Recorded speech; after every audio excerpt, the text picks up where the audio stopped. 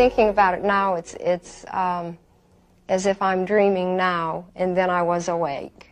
Then I was awake and conscious. I think they should call it a near-life experience because it's more alive than I've ever been.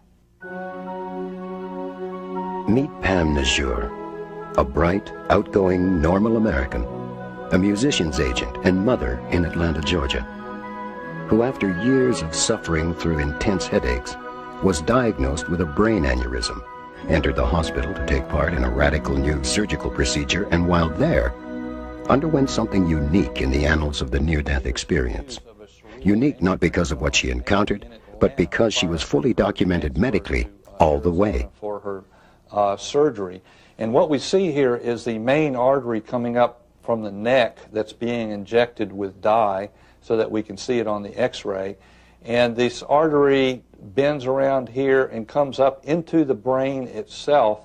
And you see this large bubble that's on the side of the artery, and this is the giant cerebral aneurysm which was threatening Pam's life, in which Dr. Spetzler clipped during his procedure.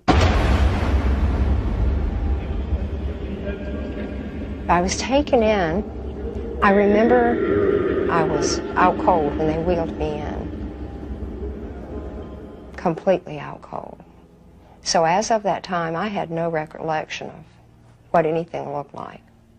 So what do you know happened to you during the operation? Well, I know I heard a sound, and the sound was in a natural D. And the sound went from natural D and took a nosedive through the scale. And I popped out the top of my head. And then I was looking at the body, which was lying on a gurney, and I saw the surgeons, and I realized it was my body, but I did not connect with it and call it me, or think it was me. And now that seems very unusual, but while it was happening, it was totally natural to look at it that way.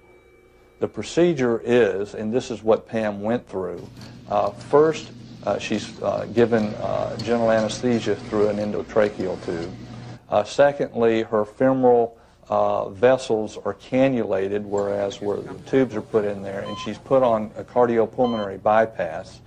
Her body then is cooled down to 58 degrees Fahrenheit.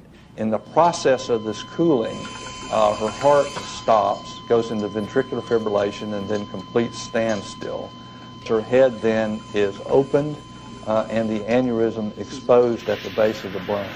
At this point, her blood is drained from her head, and her circulating blood volume is drained into the bypass machine and is turned off. And so her brain is then without blood. It's without any electrical activity because EEG leads are hooked up. Her heart is stopped. She's not breathing. And her body temperature is 58 degrees Fahrenheit.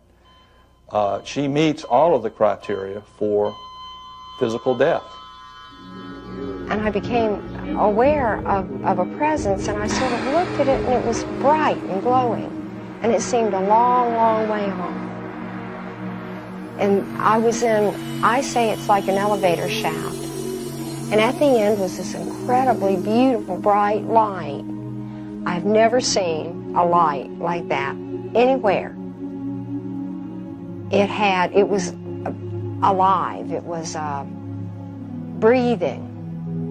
It was real warm and real comfortable and real loving. I wasn't at all afraid. It was wonderful. And as I got closer to the light, other presences began to come around me. And many I recognized as the people I had lost, who I was related to. The question, though, is that while she is cooled, while there is no blood in her brain, there's no electrical activity in the brain, where's Pam? Is Pam dead? Is Pam alive? Is Pam near dead? As I went into the light, towards the light, it refined itself. It became harmonious. and it was liquid, silvery. There came a time I knew that it was time to come back through the tunnel, and I was there with the body again. I remember hearing a phrase from an Eagles song, "You can check out any time you like, but you can never leave." I thought, that's terribly insensitive. That's awful. And then my next conscious memory was opening my eyes and seeing my family around me. Tom Harper, theologian, Rhodes Scholar, journalist, and author, encountered this story when he was researching his best-selling book, Life After Death. Pam Najur is a special case, the exception that both proves and questions the rule. She was measurably dead, clinically unplugged, as it were, and then she came back to tell us about it. So, is it our measuring devices that need adjustment, or our notions about the nature of death and what it means? Good question. When I began the 3 years that it took to research my book, I knew there was no proof either for or against the existence of life after death. It's just as it is in the case with God. I saw my task then to be the assembly of the evidence, all of it, pro and con, to weigh it, and then to come to a rational conclusion based on a careful analysis of it. If you like, a kind of every man and every woman's common sense approach to the question. The one thing I can safely say that we've learned, the foundation stone, the central phenomenon of life after death studies today, is certainly the near-death experience.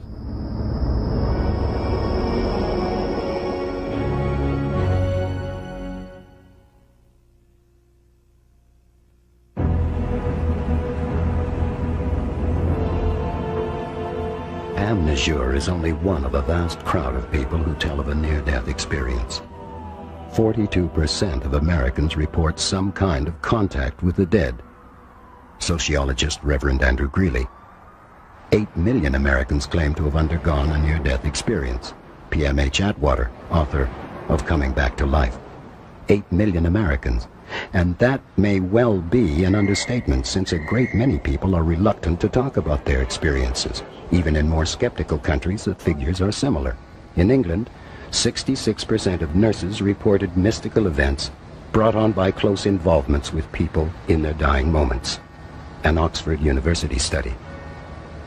These and other figures indicate a profound acceptance of the possibility of contact with the dead. But what exactly are we talking about? Assuming near-death experiences really happen, can we then make the jump into treating them as genuine, revelatory encounters with the hereafter? Many people are profoundly transformed by this experience who survive it. Their attitude toward life changes drastically. They become much more appreciative of the privilege of living. They become much more compassionate and loving toward others. They become much more spiritually open, not necessarily more religious after their experience.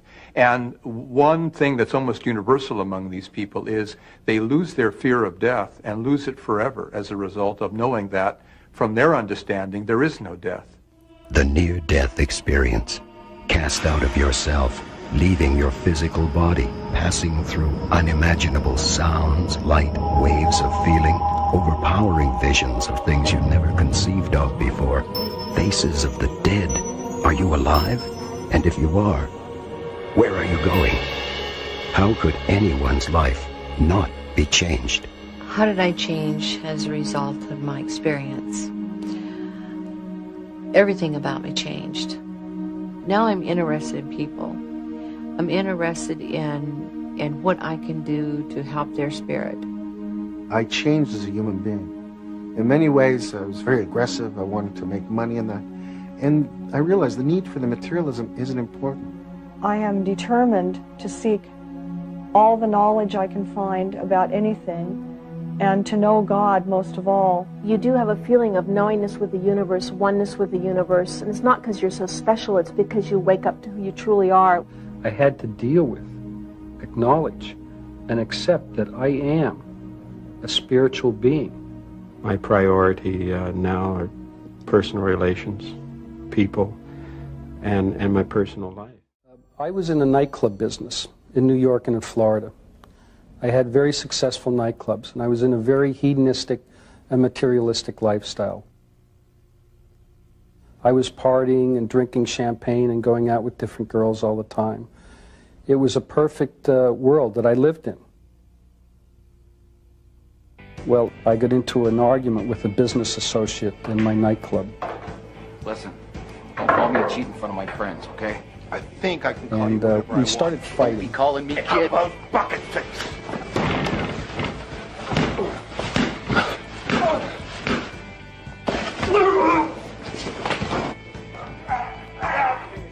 And it became quite serious. And I began to strangle him. And I was pulled away by a security guard. And all of a sudden, I heard my heart stop and my breathing stop at the same instant, the same moment. And I knew I was dying. Ned. I thought to myself, this is it. Somebody call an ambulance. This is how it all ends. Hurry up. I was dead. I heard somebody shouting, "We have no vital signs. We're losing him."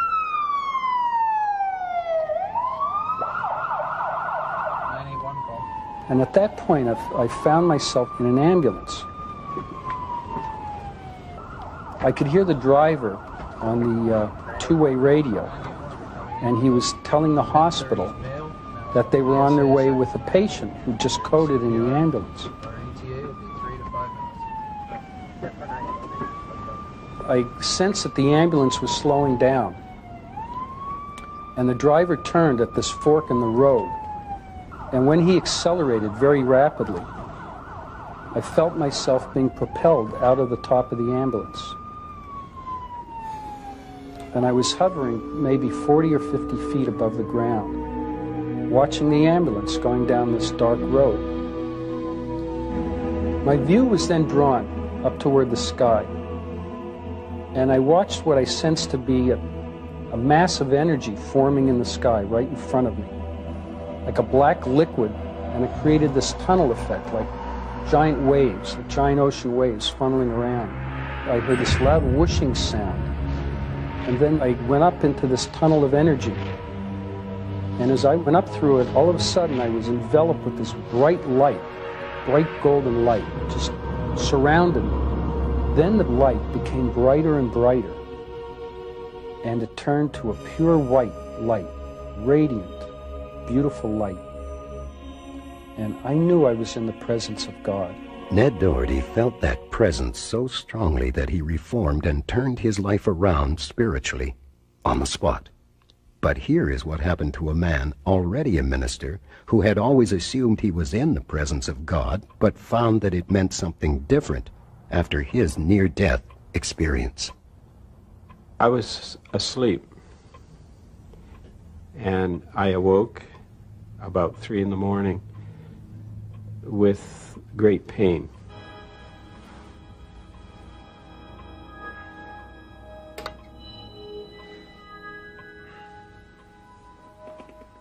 And then suddenly I was being transported somewhere else.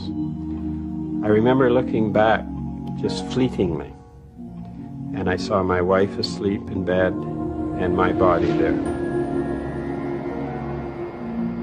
I was drawn into this bright light, this ever-expanding, swirling tunnel of light. And it was very much a feeling of returning to somewhere where I had been before. It was like a coming home. I don't know. It was not frightening. It was very peaceful and exciting.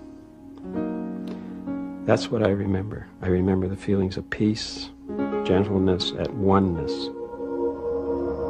And then suddenly, abruptly, I was back in that bed and back in that body. And I remember thinking, oh God, not this again. I was back in this physical body with its limitations.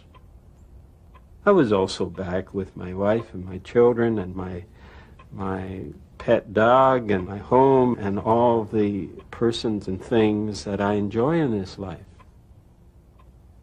But I had had a glimpse of something else, and all of that faded into insignificance. And I don't mean to depreciate my family when I say that. But it did. It was no longer significant. None of that. Ken Martin had a glimpse of something else. Whatever he felt was so immense, so overpowering that it made everything else, his wife, his kids, his calling, appear insignificant. One striking aspect of the near-death experience is the amazing variety of people who have had them. There are people of all religions and people who don't have any faith at all. Men, women, and children, good people, bad people, rich and poor, weak and strong.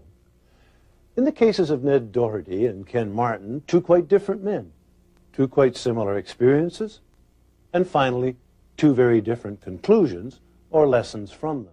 It's obvious that the near-death experience, however powerful, affects everyone differently. But what does that mean? Does it indicate that the contents of the experience merely reflect the private imagination and are not universal? To put it another way, are they simply based in and confined to each individual's brain? I've no doubt at all that near-death experiences are profound life-changing events. They feel absolutely real to the people who have them. But underneath that, I think that it's all created by things going on in the brain. And if I want to understand what's happening in a near-death experience, I personally will try to say what's happening in here, not look for some idea of a soul leaving and going somewhere else. So I think it's a real and important experience, but still it's a brain-based experience. I strongly suspect that the experience of the near-death phenomenon and the conviction that there is an afterlife is tied to the intrinsic wiring of the human brain and a process that emerged evolutionary-wise as the sense of self occurred. Because at the moment the sense of self emerged, if it had believed that it would die, the apprehension would be so significant it would have been fragmenting, and the sense of human self would never have evolved the way it has. There's plenty of evidence that people do change after NDEs, but a lot of controversy about why. Most people seem to think it's because they've actually met God or they've been to heaven and so on. I don't think so at all. I think the really transforming aspect of an NDE is when it goes far enough for the ordinary sense of self to start to dissolve. One of the interesting things about the near-death experience is that the conditions bringing it about are associated with hypoxia, and we now realize that certain neurons die. Not all of them. A small subpopulation die, which means that now the brain is microstructurally connected differently. And basically the microstructure of the brain is your personality. These small changes are occurring in the appropriate place can produce a change that will last more or less forever, and the person will be and appears transformed. Well, those views sound perfectly reasonable from a scientific perspective, and yet they don't completely satisfy, I think. They leave some crucial elements out. They don't explain, for example, how a near-death experience can have measurable exterior effects. Take the example of Dr. Yvonne Cason. Well, in 1979, I was involved in a medical evacuation accompanying a critically ill native Indian woman to a larger hospital. Our airplane flew into a blizzard, and both of the propellers, the air filters froze over, and we crashed onto the surface of a semi-frozen lake.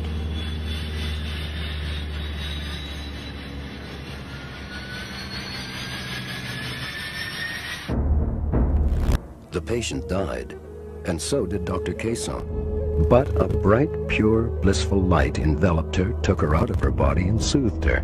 Her time had not come. She was returned to her body, and she survived. The experience changed her in a lot of ways, but one way in particular. She became clairvoyant. Well, about a month after I had my near-death experience, I was driving home from work to visit a friend. We were going to have supper together. And suddenly, I got a very clear visual image in my head of my friend's brain covered in pus. Now, this image, to me as a doctor, was a very clear visual image of meningitis. So when I got there, I asked my friend Susan, "How are you? How are you feeling?" And she said to me, "Gee, Yvonne, I've got a really, really bad headache. I've never had a headache like this. This is one of the worst migraines I ever had. as a doctor, I asked her all the other symptoms of meningitis, and she didn't have any of them. So I said to her, listen, if you develop any of the other symptoms of meningitis, I want you to promise me that you go to the emergency tonight at the hospital and insist on being tested for meningitis. So as it turns out, she did get worse that night. She did go to the emergency of a major hospital here in Toronto. And sure enough, she was confirmed at being at the very early stages of a very rare and often fatal type of meningitis. And because it was diagnosed so early, she survived it without any brain damage, which is very rare for an adult. So this was my first clairvoyant episode. Dr. Caisson's experience is not unusual in itself. Claims of increased physical sensitivity and mental powers are frequent and controversial after effects of the near-death experience. But remember this, the people we met are representative of literally hundreds of thousands who report similar experiences. They can't all be wrong. Something has happened to these people, and it has to do with the questions we asked earlier. Is the near-death experience indeed confined to the brain only? Or is it the result of non-physical phenomena of the spirit? I came down and said goodbye to him at 6:25. I remember it distinctly, and he was the happiest kid on earth because he was going to do what he loved to do. And, you know, it was the last moments I saw him alive. 19-year-old Stephen Savin was a bright, active, seemingly healthy kid, a kind of golden boy. And then one morning, in a phys ed class, his heart just quit.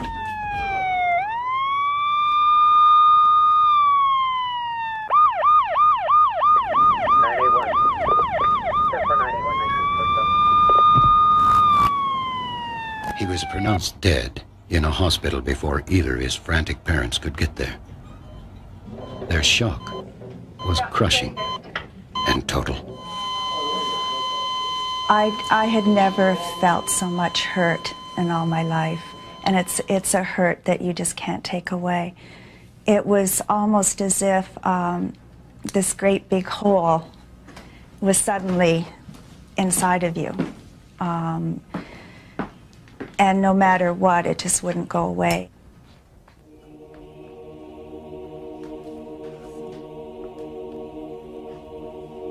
Before I had gone to bed that night, I was the last one to sort of put all the lights out and go upstairs. And it was a time for me to be with my own feelings. We'd had a house full of people all day, and it was my time, and I just started to talk to Stephen. It was something that I felt that would help me. And I had asked him if there was any way in the world that he could come and say goodbye, because I had not been able to say goodbye to him. And I felt that his father really needed something at this time. With that note, I went to bed, and I went to sleep really quickly because I was exhausted. And then I woke up around 3 o'clock, found that Doug I got out of bed. It was around 2:30 in the morning. It was quite quiet out, and I remember coming downstairs and doing a lot of thinking and looking at pictures of Stephen and just generally trying to get a handle on what was going on. And then I came back upstairs, and Linda was in bed, and I got in bed with her, and she was awake. And we were lying there, and it was around 3:10 in the morning, and it was very quiet and peaceful. I miss him. Then all of a sudden, I felt something, and I put my hand over my eyes, and I had my eyes wide open. What? And I felt, and then I saw a light. And I said to Linda, "There's something happening." What does it look like? And she said, "What was it?" And I said, "I don't know, but there's something here." And I saw the light, and I knew it was Stephen.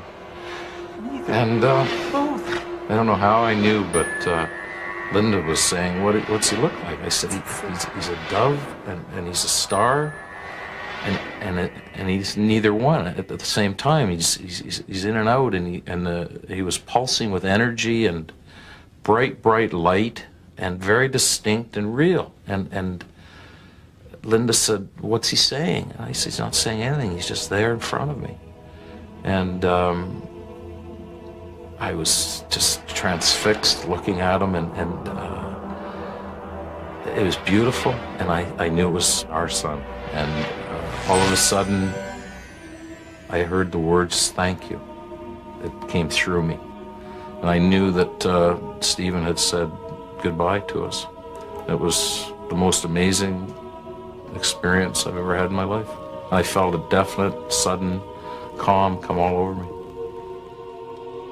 This story was one that Tom Harper, theologian, Rhodes Scholar, journalist, and author, encountered when he had finished writing his bestseller, Life After Death. The experience of the Savins is both touching and extraordinarily vivid. But perhaps more importantly, I find it completely believable. Neither of them had had any contact with the paranormal before this occurrence. And while it would be wrong to say that they miss Stephen any less now, there's no question that this incident has allowed them to begin to come to terms with his death. An important point to remember when we listen to stories such as those of the Savins is the sheer number of people who report such experiences. The Savins, in fact, are two of literally millions. Bill Guggenheim is a former Wall Street securities analyst who has now become a noted researcher in after-death communications. Well, these are very common events. We estimate, as an example, that 20% of all Americans and Canadians have had an after-death communication experience, which translates into numbers such as 50 million Americans or 5 million Canadians. And those are very conservative estimates. Yet numbers are probably closer to double those figures. Yet people don't talk about these because when they have them, they often think they're going crazy or losing their mind, especially if they're bereaved at that time. So if they go to share them with somebody else, there's a great deal of skepticism in our Western culture about after-death communications. And yet the irony is that these are very, very common in other parts of the world, such as the Catholic countries of Central America, South America, parts of Europe, in the Middle East, and even the Far East. There would be no reason to do the research or to write a book about this subject because they're just part of the process of living and of grieving and of dying and communicating after death back to the living person. Marilyn Johnson comes from a long line of native North American shaman and has inherited the gift of soul travel from her late grandfather. The story she is about to tell may give you pause, but the tradition of soul traveling she refers to is practiced by native people and is a process by which she leaves her body in spirit form. My primary purpose in life is to soul travel, gather information in the physical world, and travel to the land of the dead and obtain information from people's ancestors, and then bring the information back and then help people here. So it's sort of compiling information from two different places and then presenting it as a package of information to those who are still living here. Marilyn Johnson helps those in the land of the living gain information about themselves through contact with those in the land of the dead. But she can also use this gift to heal those in the land of the dead. It's about in 1981, there was myself and a few other medicine people here in Toronto received a phone call from a woman in New Mexico. And her partner at that time told us that their house was haunted and described a lot of noises, and they could hear like a little girl crying late at night sometimes, and they checked around the house and there was nobody there. So one evening they were out for a walk and it was at sunset and they were just coming home and they saw a little girl in a long dress in the front window of their house.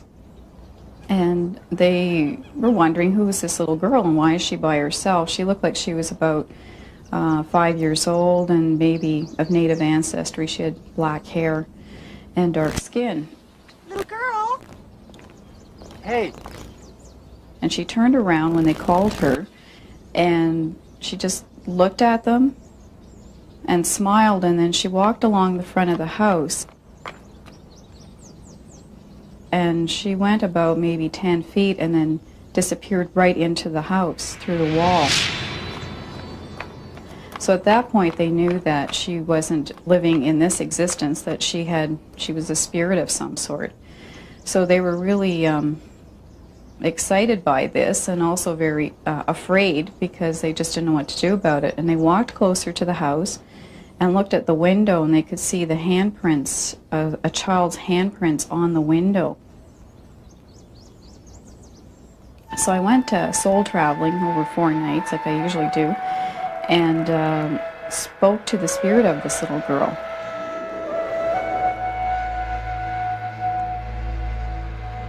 But also the spirit of her mother showed up, and I could see that they were separated.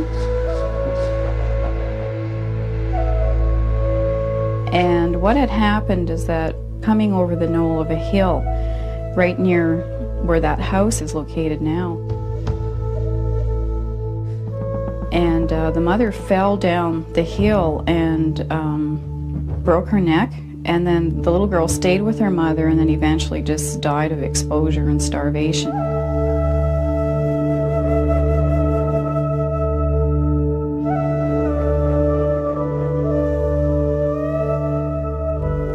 And because they had died at separate times, it's like they were spiritually separated. Coming back to the house, looking for her mother, because it had all occurred in that location. So I relayed this message back to them, and in the meantime they'd also sent me a photograph of these handprints. So what we advised them to do, and we did as well here, is we had a feast for the 2 of them so that their spirits could be joined together in the same location in the spirit world, and we wanted them to be together. And once this was done, then the house wasn't haunted anymore.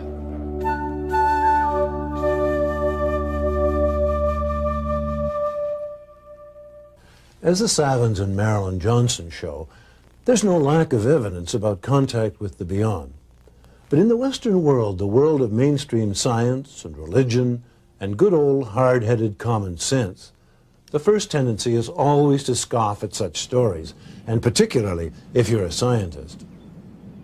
I think death is the most profound blow that a person can face. It's a frightening experience, the end of myself or of a loved one. And people want to deny it, so there's a tremendous denial of death. And so there is what I call the transcendental temptation, the yearning of the soul to leap beyond and to communicate with the dead. But again, these are anecdotal reports. They're psychological or subjective accounts. And the question is, people may have thought they saw this, but were they really, are these experiences veridical? Are they true? Or are they merely describing their own internal psychological needs? I think the latter is probably the better explanation. Not all scientists take as hard a line. Dr. Richard Olson at the University of North Carolina led a team of researchers who conducted a study with widows and widowers after the death of their spouses. And well over half, about 60-some%, said that they'd experienced the spouse in some way. Some had a sense of presence, some actually spoke with their spouse, some saw them, some felt a physical presence. None had discussed it with their physician. Very few had mentioned it to their family.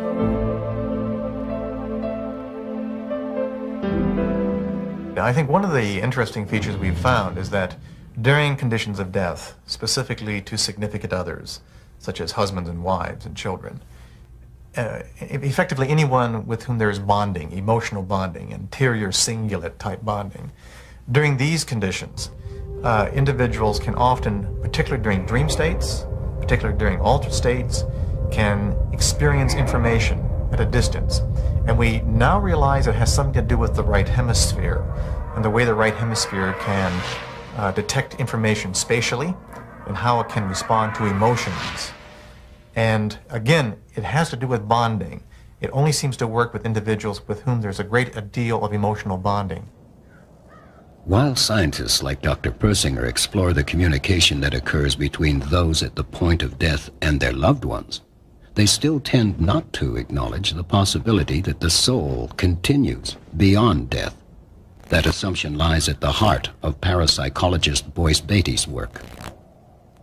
I live in Connecticut, and when persons call Yale University or the University of Connecticut and say they have a ghost in their house, they're frightened, they don't know with whom to speak, they're put in contact with me, and then I work with others, usually a deep trance medium or a clairvoyant, sometimes a clinical psychologist and maybe another parapsychologist. We investigate and we eliminate viable alternative explanations. Are the persons somehow disturbed psychologically? Is it squirrels in the attic?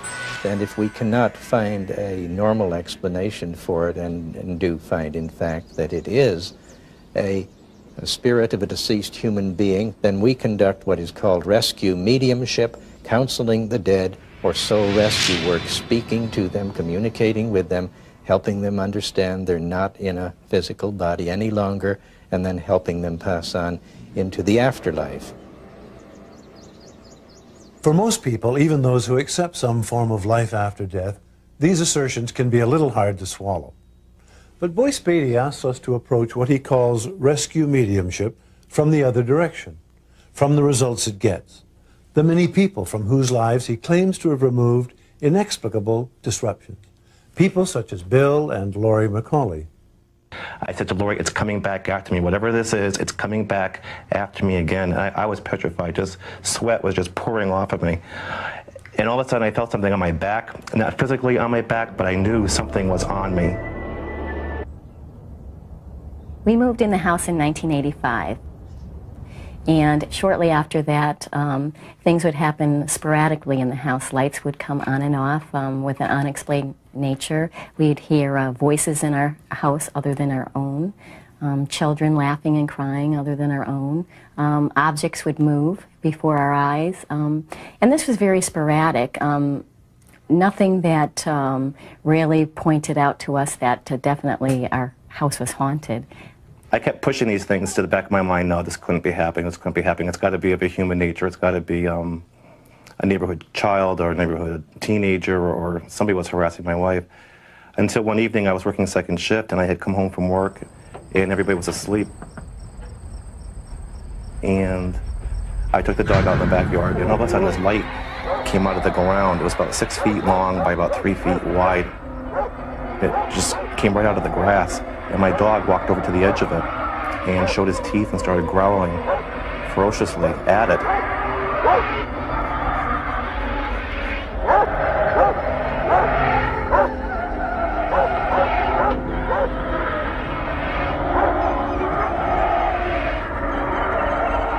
So I grabbed the dog and we went back in the house. And as I locked up the house, my son started having a nightmare, one of many nightmares, upstairs in his bedroom. So I woke him up and brought him downstairs and put him into my wife's, into our bed. So I went upstairs, undressed, and I got into Jeffrey's bed.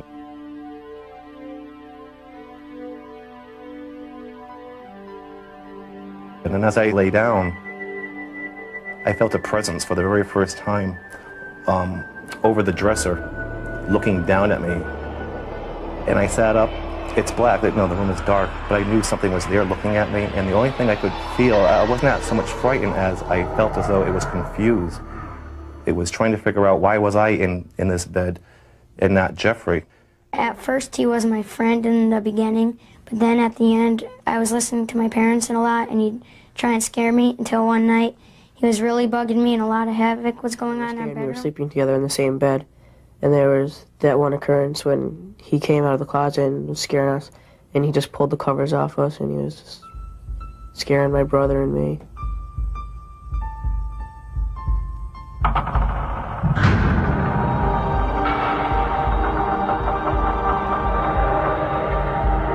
And that's when I concluded for the very first time that there was a haunting or a ghost or some type of entity in our home affecting my family.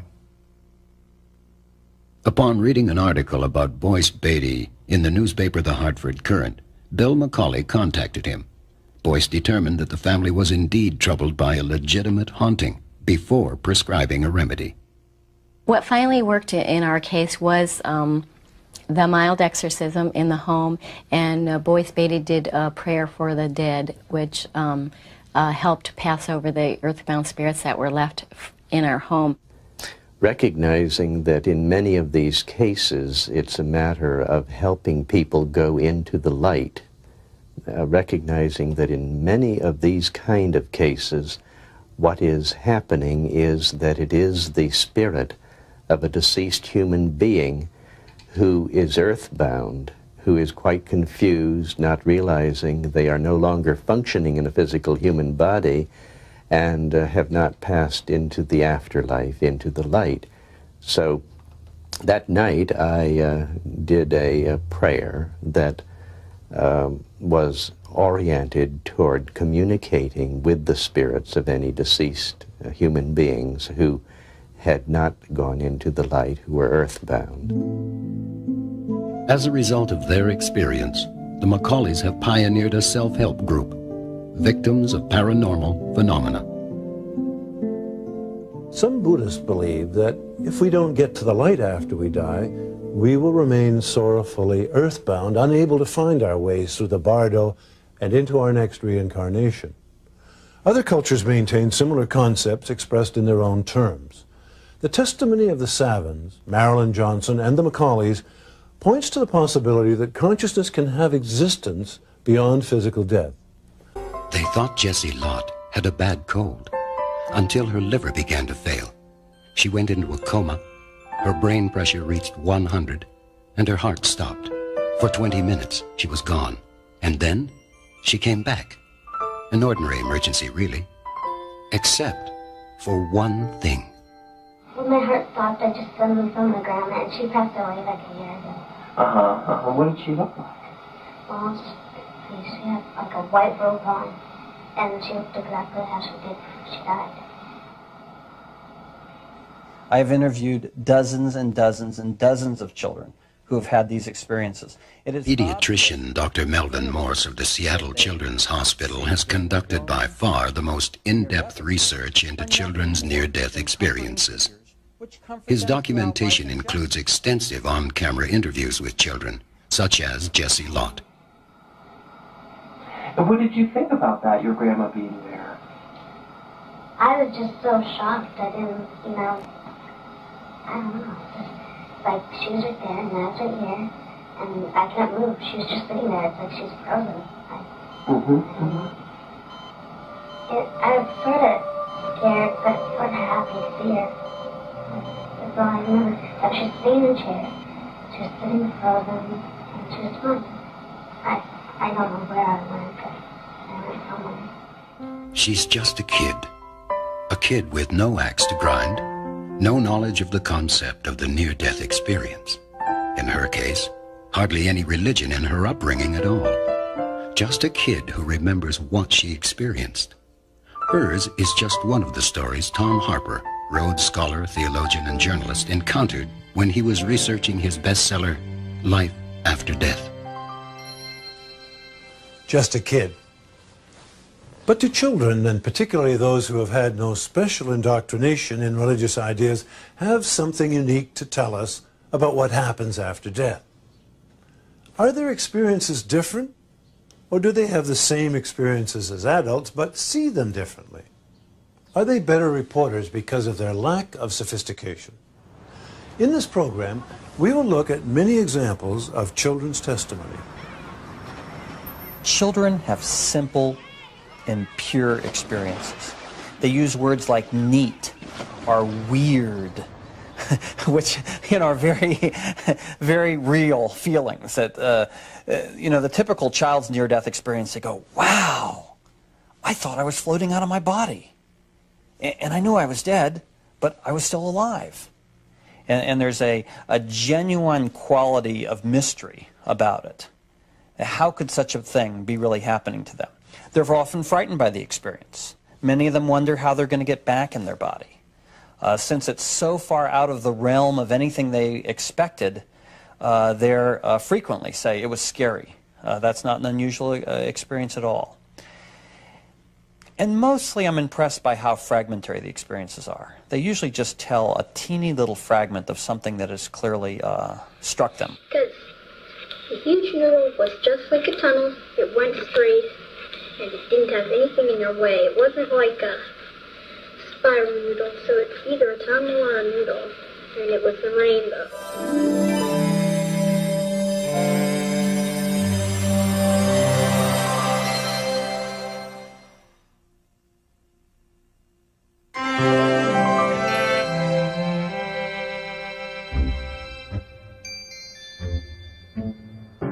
A horrendous crash on a snowy mountain bridge plunged 3-year-old Chris Eggleston into a freezing lake. Was that scary? Yeah, and our mom yelled to take our seatbelts off.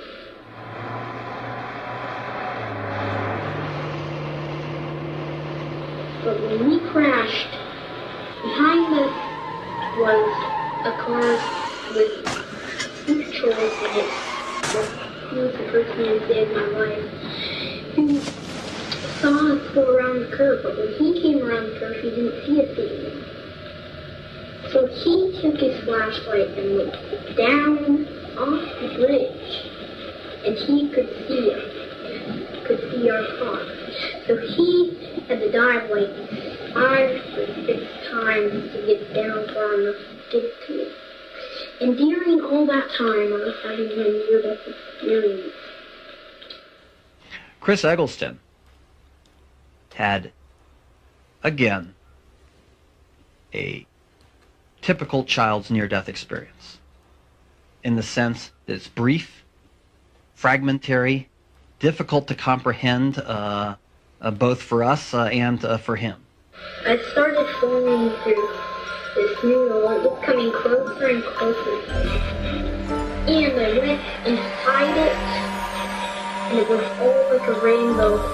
And then at the end there was a wall with smaller, just 2 smaller tunnels that would lead to like an animal heaven or him. And he was in a car which filled up with water, and he nearly drowned. He said suddenly everything went blank. He was then out of his body, surprised to be there, felt that eventually he could learn to swim or somehow move himself in the air. Said that he went to a place that he called the human heaven and made some sort of choice to return to his body. But interestingly enough, he says that he was in a huge noodle until he realized that noodles don't have rainbows in them, so it must have been some sort of tunnel. Children's experiences have the common features of tunnels, lights, out-of-body experiences, all of which I think we can understand in brain terms. What they don't have is elaborated visions of the kind that adults have. They do not have long life reviews, that they haven't had a long life. Quite often they see living people as well as dead ones. They see their pets, they see the people who matter to them in a different way from adults. We also mustn't forget that many children, particularly in America where most of these stories come from, are exposed to a lot of religious propaganda early in their life. They hear about heaven and hell and pearly gates and angels and so on. And in fact, some of the angels children report are classic sort of painted angels that you might get in a religious shop, wings and halos and the whole works. So I think a lot of the details come from children's expectations, just as they do with adults. And then I didn't know which was which, so I started floating down the ones the camera was. Then I ran into this humongous flower. And then inside I found a honeybee that was like as big as I was now. Like, I knew he liked me because he gave me some bread. His parents had no religious beliefs whatsoever. He doesn't encounter something that he thought was God. His heaven is a very commonplace description of heaven in that it was a golden castle with pearly gates, the kind of thing that I think virtually every child is exposed to. He says he had a bumblebee as a helper that assisted him with the experience. In other words, I think a more religious child typically describes guardian angels as assisting them with the experience. In his case, it was a bumblebee, a very non-religious image in keeping with his very non-religious background. The one message I've learned from children's near-death experiences is that we die the life we live. So, it seems we die the life we live. The same images that are comforting to you in life are comforting in death. How did that make you feel? I was sort of scared, but sort of happy to see her. You were happy to see her. And then what happened? One of the most interesting things about watching the interview with Jessie Lott is the fragmentary nature of her experience. She's obviously struggling with something very profound that's happened to her, and yet she herself doesn't understand it. She has a long memory gap to the very moment her heart stopped beating. And that's when she had the image that her grandmother was sitting there at the bedside. I was just so shocked to see her. She has the sensation she went somewhere else, and then she was back. And then following this tiny little memory, which is localized to the point of her near death, she then has another long memory gap. She doesn't tell us a coherent story. She doesn't fill in every memory gap. She doesn't have a logical or rational explanation for the puzzling things that happened to her. Instead, she simply tells us what she saw and how profoundly affected she was by it.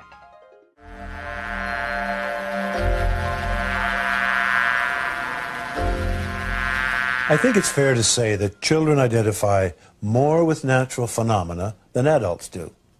Where, for example, an adult might typically see religious symbols during a near-death experience, children very frequently encounter animals. Chris Eggleston's honeybee, for example. In addition, children themselves are often identified with small creatures, such as the monarch butterfly in the following story. The monarch is an ancient symbol for early death, probably because its metamorphoses can be seen as symbolic transitions to another life. But here's a man for whom the symbol became real. My daughter's computer name was Panda, and she would get on the computer and communicate with friends. And so even before she died, one of my head covers in golf was a panda. And so I'd always think of Jenny when I played golf and would take that cover off. The first monarch experience for me was a Sunday afternoon in August, and beautiful in Omaha, and gathered my 3-wood out in the fairway, and the head cover was the panda, thinking about Jenny, and looked down to my ball, and there's a monarch sitting on the ball. And that monarch just sat there, and I said, there's no way I'm going to hit that ball. Try and get out there. Get out there.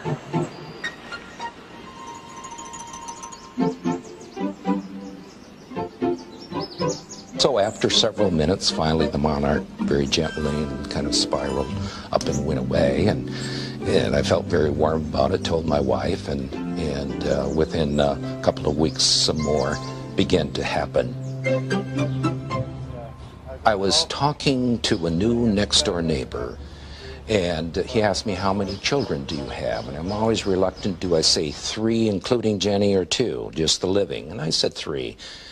And so he asked me questions. He says, I know a little bit about that and what happened. So I told him, and then I began to relate the butterfly stories, 3 of which had already happened at that point. Take my hat off and I'm shushing it away. Thing just doesn't want to go away. And as I'm talking about Jenny, as I'm talking about deathbed visions and so on, a monarch comes and there's a twig there and sits there. And he's doing this double take, looking at me and looking at the monarch, and it sits there what seems like 6 to 7 minutes.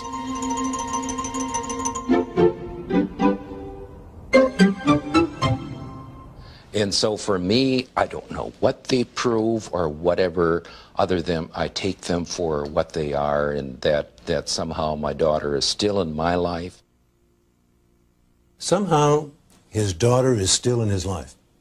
But in what sense? Is she in some way present in the butterfly? Or do we really mean in his memory? Does this have something to teach us about what happens after death? Certainly many parents think so, and then there are the students and the researchers in the field of children and dying who frequently encounter stories of deceased children who come back to help their loved ones. I interviewed a man who had a little girl who had spent 18 months dying of neuroblastoma, and she'd gone through multiple remissions. How was your day? Okay. Did anybody come to visit?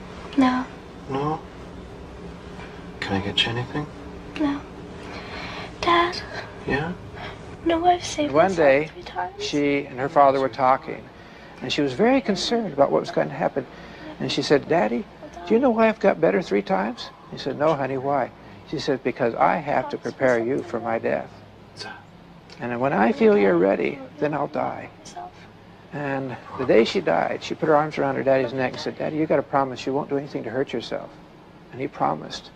But yet the pain and the anguish so great. 3 days later, he was seriously thinking of killing himself. But he heard her distinctly say, Daddy, remember, you promised. And he said, even though the pain was bad after that, I never seriously contemplated committing suicide again. A hallucination? Maybe. But when people die, there's always an inexplicable aura around them, and never is that phenomenon more deeply felt than when a child dies. The feeling may come from the child, but it encompasses all the people close at hand. There's no end of credible anecdotal evidence to this effect. But Emily Dickinson puts it as clearly as anyone ever has.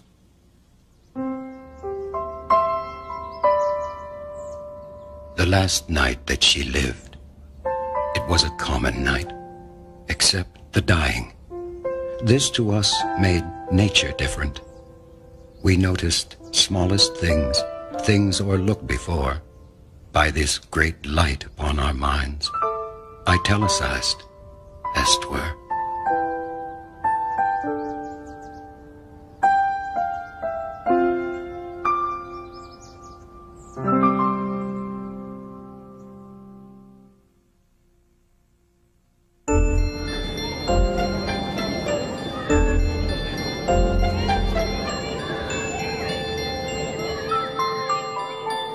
You know, something that Dr. Morse has learned from his research is that children don't see death as something to be feared.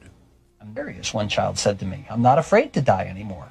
What's the message that people who've had these experiences? They tell us again and again, I'm no longer afraid to die.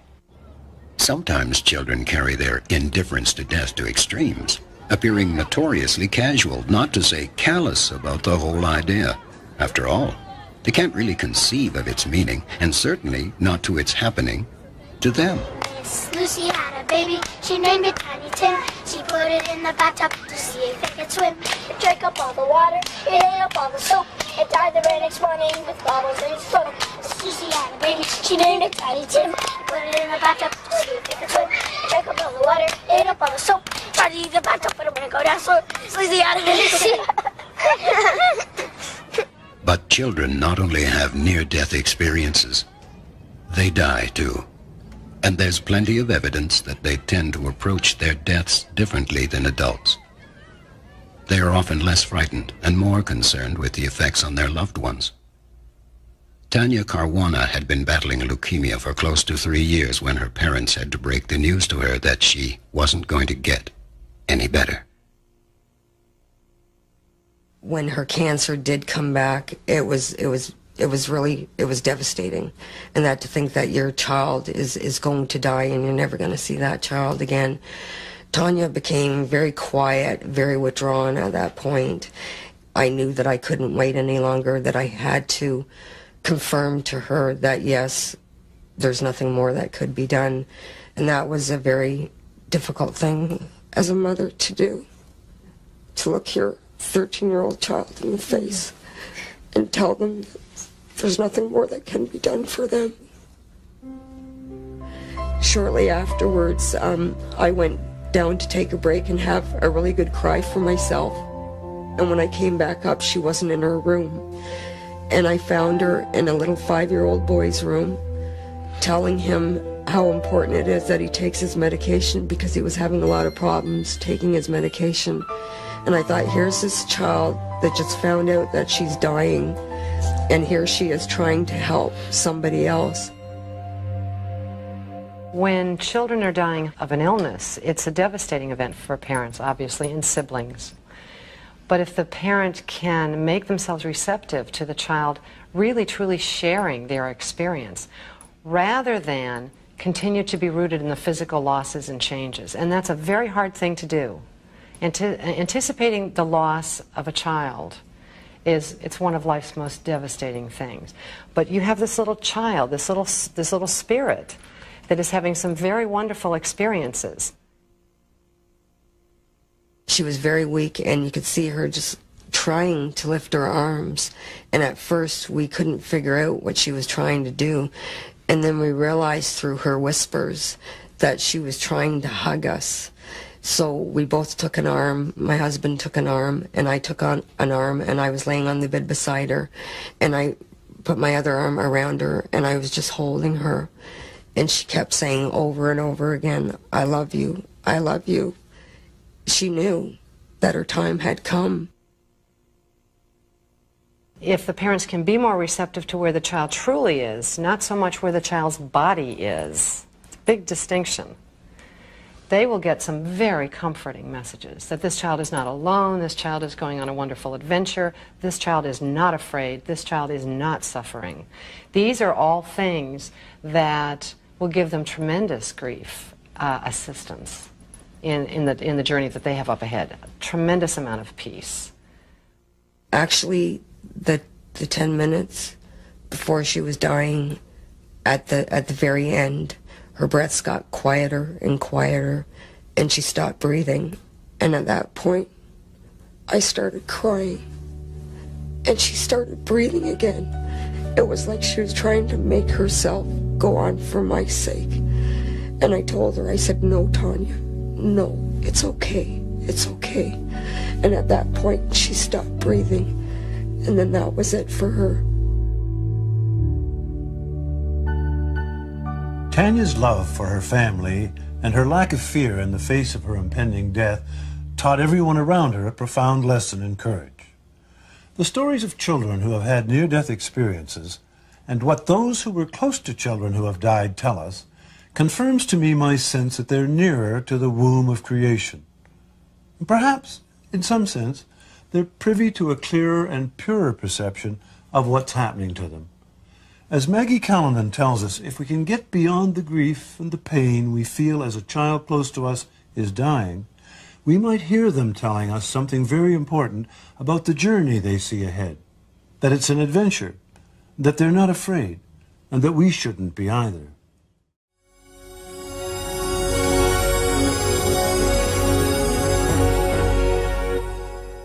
This was dreamt by a dying woman in her hospital room.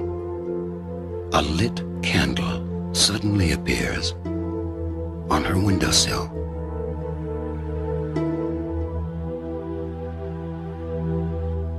The candle goes out. A terrifying, suffocating, miasmic blackness envelops everything. Then, the candle relights, but on the other side of the closed window.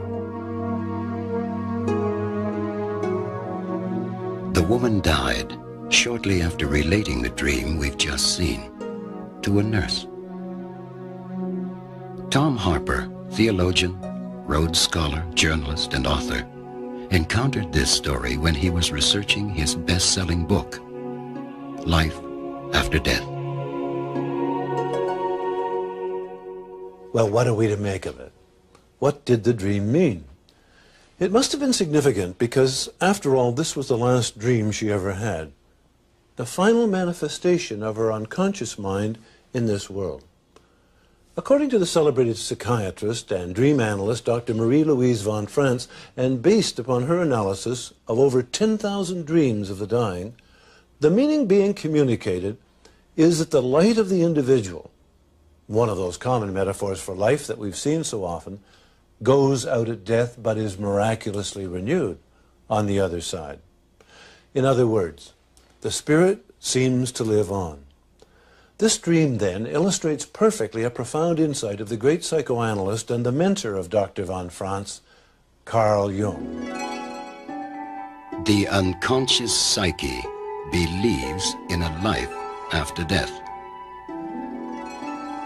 According to Jung, dream symbols which exist in the very depths of the soul behave as if the psychic life of the individual will continue. In Dr. von Franz's words, these symbols depict the end of bodily life and the explicit continuation of psychic life after death. In other words, our last dreams prepare us for death, and possibly a life beyond death. You know, it's not only adults who have experienced preparation dreams. Children have reported them too. Here's a particularly telling example. And what's especially interesting and moving is the clarity with which a little boy sees an impending life on the other side. Corey Beller had cancer. Kimberly Clark Sharp spoke to him and to his mother Shirley about his dreams, in which he traveled to a heavenly place called Summerland. Corey even painted a picture of Summerland. He would cross a rainbow bridge in each dream and go to a place that was so pleasant and wonderful that he called it Summerland. And there was a crystal castle there, and increasingly there were other children there that he knew from his cancer treatment. He loved Summerland, and he spent more and more time in these dreams going there until he felt like his family was in an emotional position to accept his decision to go to Summerland permanently. And with a great deal of matter-of-factness, he announced this to his physicians, and this was at Children's Hospital here in Seattle. His physicians supported his no-treatment decision. He had already had 7 rounds of chemotherapy of like months-long chemotherapy. This little kid had suffered beyond endurance. And he didn't want any more. He wanted to go to Summerland. So he said, hey, docs, I'm ready to die. I'm not going to have any more treatment. They said, okay. Send him home, and he died in his mother's arms on Mother's Day. Because he had central nervous system disease in his brain and in the lining and the fluid around his brain, he had a lot of sort of flailing and kind of spastic movements. But he did this Lamaze-type breathing all the way through, and he was coherent the entire time and kept trying to have conversations with my friend Shirley, who was with us, and she was as fascinated, I think, as I was, and neither one of us had ever been with anybody who was dying, you know, going through that whole dying process. And he had no fear, absolutely none. He saw Summerland as a real place, not as a dream or a vision. To him, it was a real destination, and one where he knew that everybody who dies would go there at some point, and that that's where he would be reunited with us someday when we die. Corey Beller showed us that dying children dream in a pure and often unexamined context. But dying adults often look for meaning in the dreams of their final days. Do these dreams provide an insight into what awaits them after death? This is Casey House, a hospice for terminally ill AIDS patients in Toronto, Canada. It is probable that every patient here will have died long before this program is seen. That is no secret, least of all from their own unconscious minds. Yves Benoit, a 37-year-old playwright and artist, talked to us about his dreams and how he interpreted them. The universe is the sea. The sea represents, I have dreams about the sea.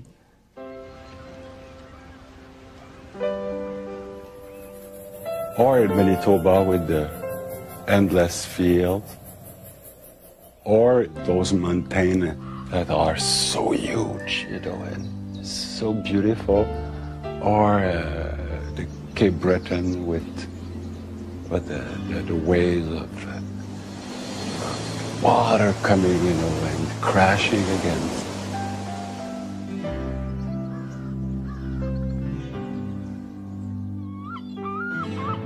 Dying is to be part again of the universe without having to compromise or without having to work for it, There is this sense that they have the power to make your life change like that, But when you die, it's like the elements become your friends, or they have seduced you. Anyway, I don't know if they are your friends or your enemies, but one thing for sure, you're going back to that.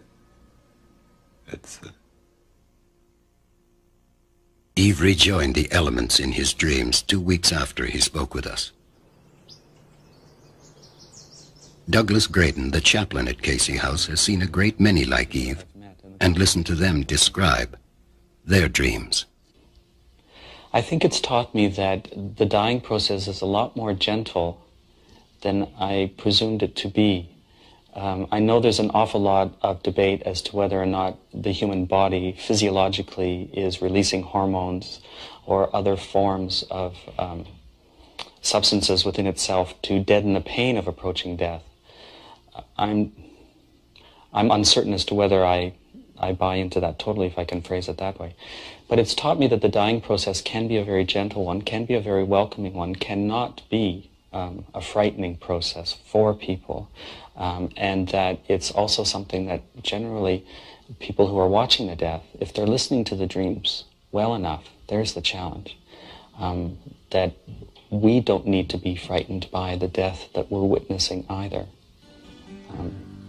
The dreams that I listen to are dreams that tell me that death can be a very reassuring process.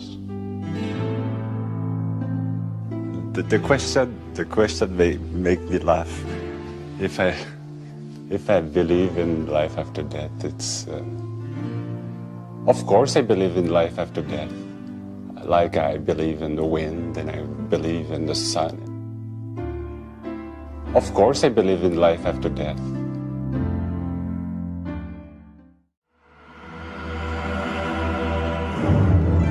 Bruce Bynum, an American researcher, has spent much of his professional life studying the many aspects of dream life, including what happens as death approaches. Most cultures have a very rich and diverse way of indicating that death is on its way. Death is inescapable.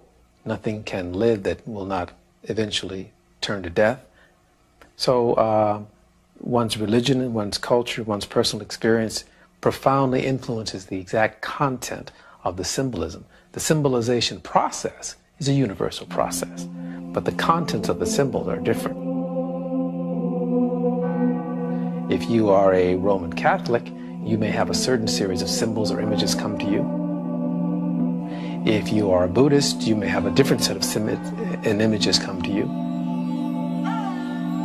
If you are Hindu, if you are Islamic or whatever. But the symbolization process and the psyche's attempt to come to terms with it, that's a pretty universal phenomenon.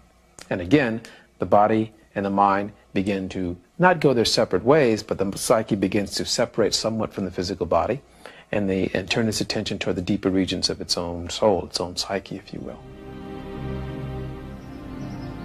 There are definite common symbols, particularly in the West, about one's own death.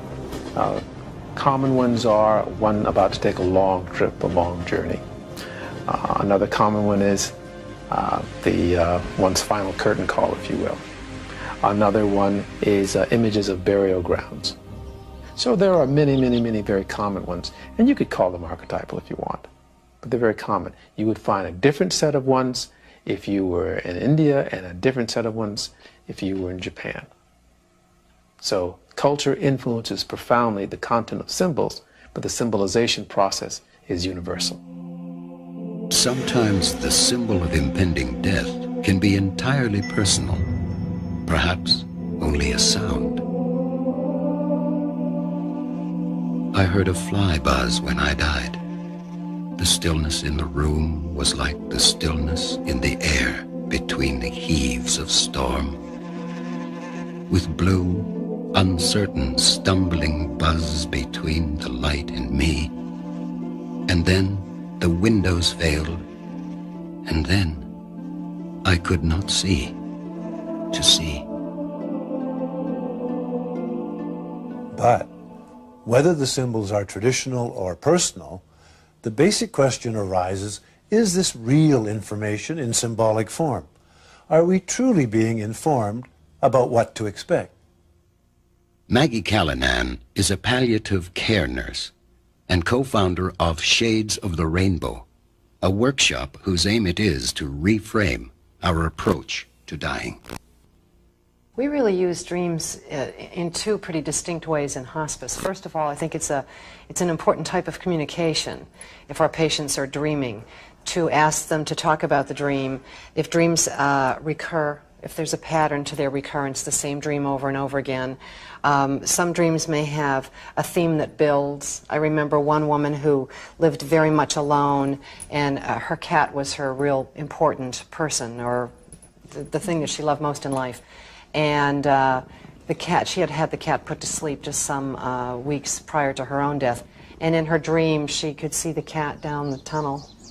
And she would squint and look, and she wasn't sure about the shape. And the dreams were sequential, and as time went by, then she was sure it was the cat, and it was coming closer and closer and closer.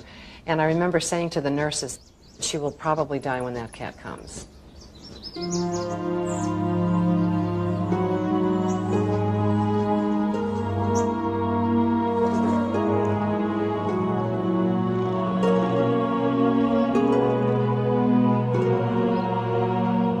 We had a volunteer sitting with her so that she wouldn't be alone, and the volunteer came out and said, look, she's waving, but she was going like this, and she was stroking the cat. So that was a good tip-off to us that there was this process going on with her.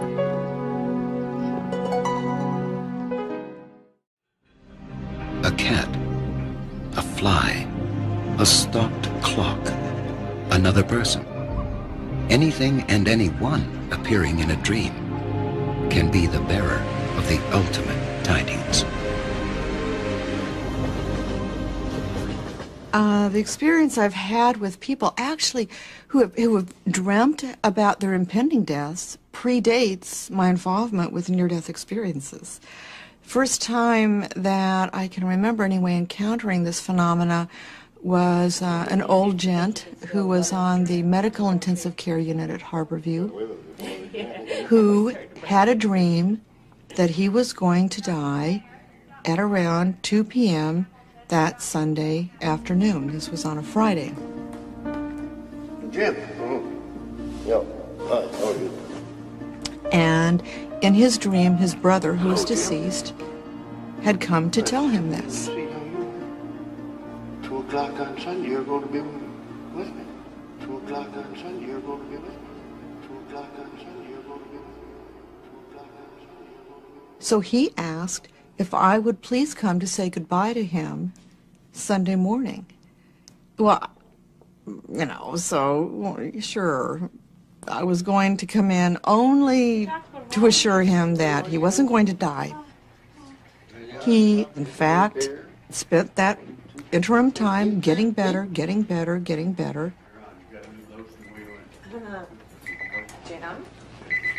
Jim. Code Blue 104. And that Sunday, around 2 o'clock, he went into cardiac arrest, and nobody could get him out. Nobody. And he died. And I was comforted by the fact that I knew his brother had come for him again. 2 o'clock on Sunday, you're going to be with me. Over the years, Maggie Callanan has come as close to understanding the process of dying as anyone could. Some of her conclusions may surprise you, especially her sense of how dying people organize their deaths, for want of a better word. The way I describe it to my families is it's almost like your dying father has a foot in two worlds, and he has the ability to shift back and forth between the two worlds. When I worked in the hospitals, I was never surprised to hear somebody seriously ill say, "I want to go home, I want to go home." That made sense to me. But wasn't I surprised when I started working in patients' homes that patients were saying, "I want to go home"? Then you have to say, wait a minute, what are we talking about here? And patients saying very clearly to my families, "I have to go home now. It's time for me to go." A lot of this kind of symbolic language about taking a trip, seeing a place that no one else can see, being aware of people that no one else can see, oftentimes dead relatives, people who have predeceased the person, or sometimes a spiritual being. Dying patients frequently know exactly when they're going to die, even if no one has told them that they're dying. Now, they cannot stop the process, but they can delay or speed the process up when all around them is in the right place. Most people are aware that a grandmother can wait until her favorite grandson travels across the country to say goodbye. But what people overlook is the dying person who sends the family away, perhaps in a hospital, "Go home and rest, you're tired, I'm doing better." And the family gets home, and a half an hour later the nurse calls and says he's gone. That family is left with a legacy of guilt that is destructive and wounding, when in fact it was the last loving act that he actually chose to spare the people he cared the most about. Dying children very prevalently send their parents away. It's almost as though the pain of having them present when they die is too much, that they can't be freed to go on to this journey that they really want to go on to when they see the pain of loss in their parents' faces. This is very important for people to know ahead of time, because otherwise they carry a legacy of guilt with them for years. How could I have gone to sleep? How could I have left? How could I have had dinner in the cafeteria? And they feel terrible anguish over that. The really important point about dreams that struck me as I was researching this particular aspect of evidence for life after death was that the unconscious, using archetypal images, encounters very squarely the fact that the body is facing its own dissolution, that death is real. At the same time, the psyche also seems to be telling us with very rich and universal imagery that it has a deep-seated belief that life or consciousness somehow goes on at the end. I found this even more telling than the evidence of the near-death experience. In our culture, dreams may be the best medium to inform us about the journey we might undertake. In others, as Bruce Bynum now explains, meditation and contemplation are the keys to furthering this process of understanding. Most other cultures have a very rich, diverse history of working with people who are dying. In the West African traditions, sometimes ceremonies are held. In the Hindu tradition, one turns away from the external life and focuses much more internally. Most cultures have a tradition of this. The only cultures in the world who don't have a tradition of this, unfortunately, are the West. And we've sort of lost a little bit of our way in that area. While pursuing other things, we've sort of lost the art of dying. And the art of dying is complementary to the art of living. Both are involved with transformation. Both are involved with wisdom. There's a lot to be learned in the process of dying. You don't want to sleep through your own death.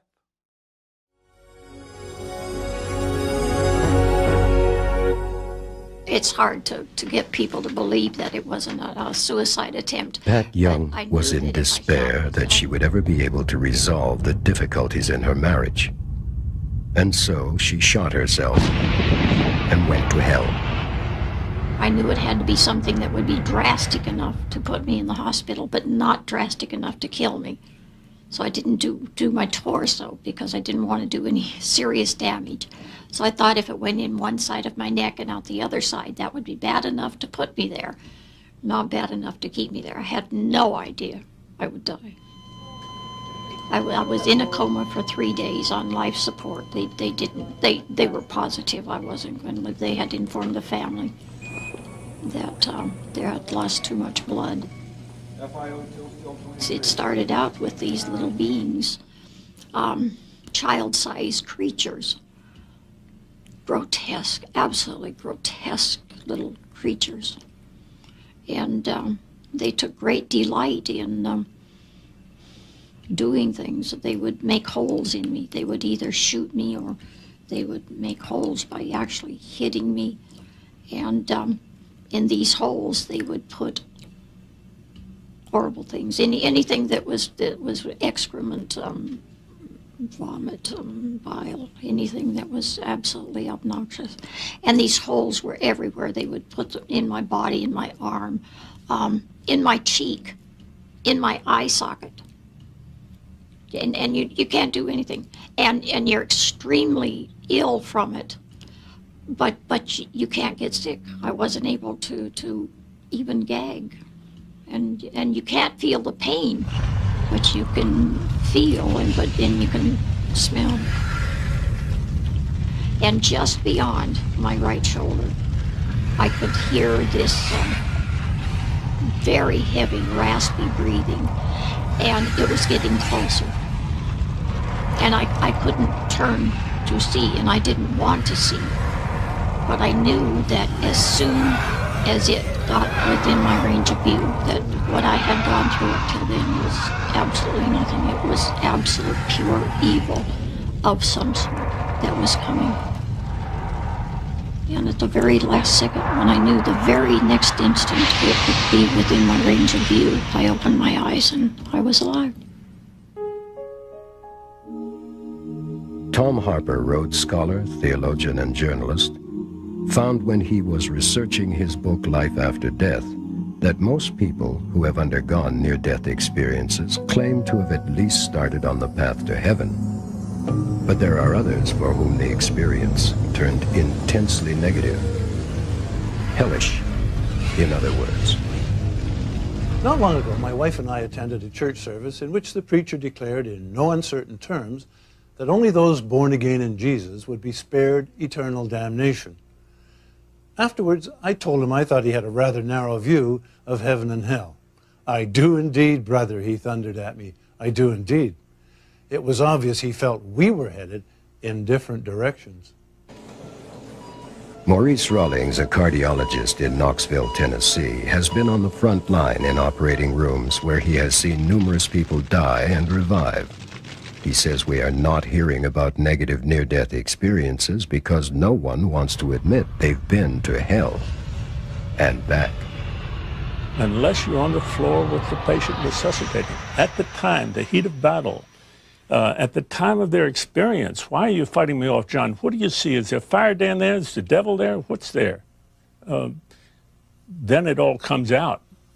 It's not sublimated into painless portions of the memory. You've caught them red-handed. They can't deny it. It's there. The negative experiences are always been there. They just haven't been captured because the psychologists, psychiatrists that interview these patients for a living, collecting cases of after-death experiences, haven't resuscitated one of the individuals they're reporting. How is somebody going to report a negative experience when they won't even tell their family? It's an F on the report card. Ron Regan spent a good part of his early life stealing, extorting, and beating people up, until the unlucky day he came out at the bottom end of a fight, slashed by a bottle and bleeding to death in an ambulance. And I didn't know what was happening. I thought the ambulance was on fire. And as it filled with thick black smoke, moving through the thick black cloud, almost like a opening in this thick blackness. And at some point I began to hear screams. Multitudes of people screaming and wailing. And the best way I can describe it is it looked like a volcanic crater. And I could see like a huge lake inside this. But it was blazing with fire. I never seen anything like this, with the exception of hundreds of gallons of gasoline poured on the surface of water and ignited.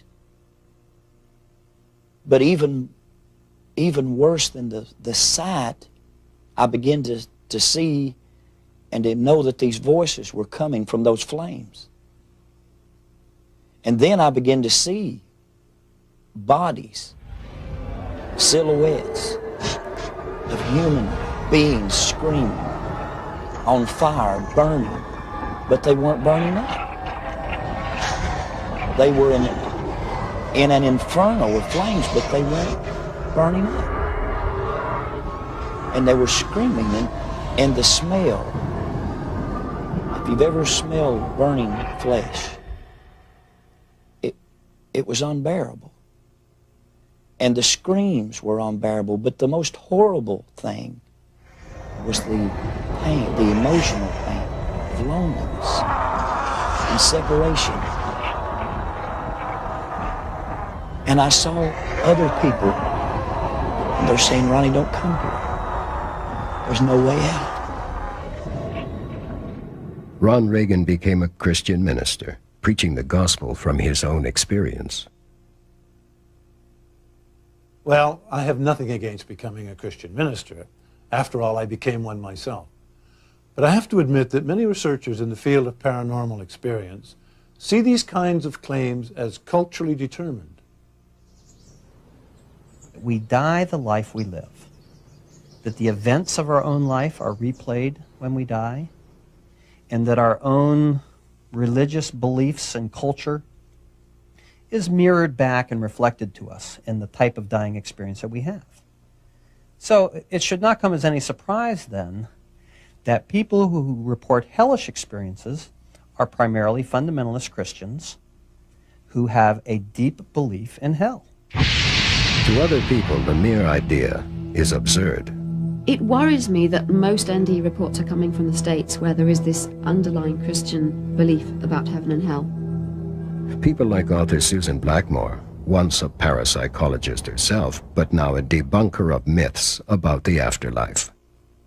I think there may be people who have had unpleasant NDEs, frightening NDEs, who don't dare talk about it because they feel, oh, that must mean I'm a bad person, and so they're really, really frightened, and live with a kind of guilt that there must be something they've done wrong. If the truth is that it's just the luck of the draw, what the situation they were in and the chemicals in their brain at the time that produced this hellish NDE, they are suffering guilt for nothing, a remorse for nothing, bad feelings for nothing. And therefore, I think the sooner we can understand these things properly, the sooner we can help people like that see that it's not their fault that they had a hellish NDE. Psychiatrist Dr. Stanislav Grof, who has spent a lifetime studying altered states, speculates that hell may in fact exist in another dimension of time and space. So I see this as a real contact with the archetypal domain that is kind of independent existence, but somehow touches upon that. If you look at the images of hells from different cultures, you'll see the different tortures that are being experienced there. You can see the nooses, the strangling, you can see the pitchforks, the spits, the sharp pains, people cooking in, or being cooked in cauldrons and so on. So experiencing certain extreme emotional and physical states. When we think about heaven as it is described in spiritual scriptures, not as a powerful inner archetypal experience, but as the physical heaven, then we come to such conclusions that we have disproved the existence of angels and God because we have explored systematically the astronomical heavens and we haven't seen any of those entities. Or if we know that there is heated nickel and iron as the core of the earth, that there is no place for caves of Satan, there cannot be hell there. So the idea is to get to hell or to heaven, you change your consciousness. So somebody can be here with us and be in heaven or hell, while everybody else is in Mill Valley. Those two are not incompatible in any way. So those are very, very real experiences, and they have to be studied by consciousness research. There's nothing that you can say reasonably about heaven or hell coming from physics or coming from biology or coming from medicine, because we are talking about states of mind.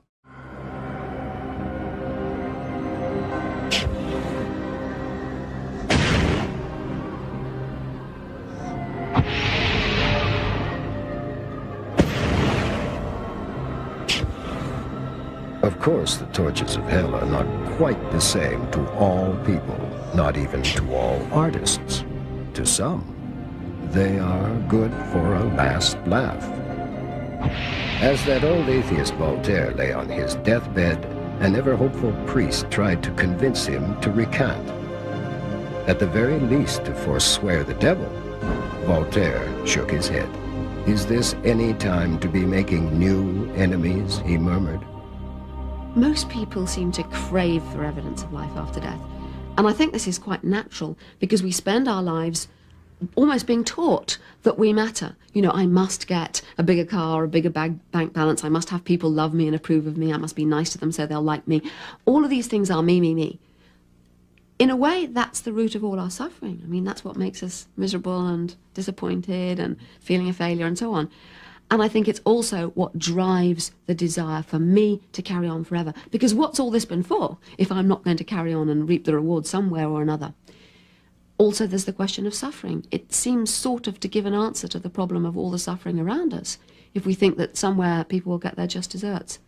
I personally don't think any of that's true, because I don't think there is a little me in here who matters.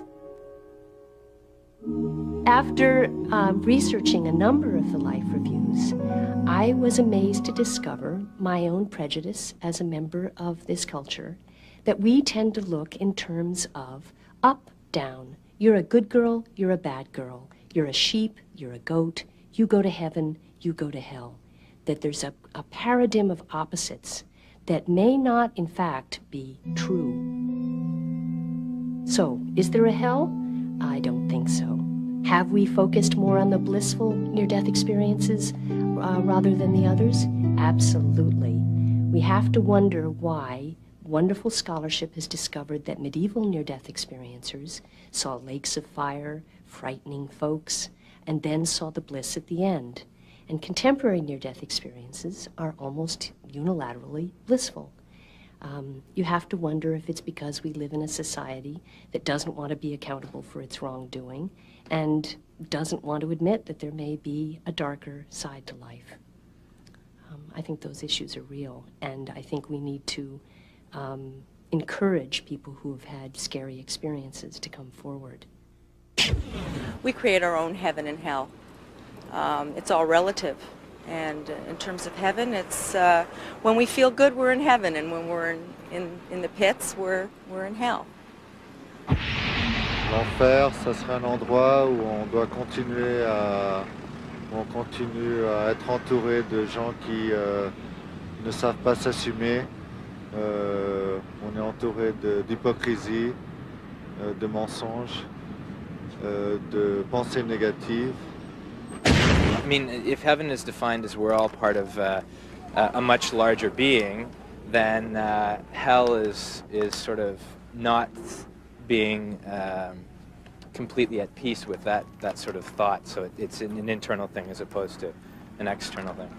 L'entour et l'enfer serait vraiment un endroit où la sensualité ne se développerait pas du tout, ne s'épanouirait pas du tout, mais au contraire, la partie la plus basse et la plus mauvaise de l'homme se contenterait d'exister. There are other hells, beside the traditional Christian one.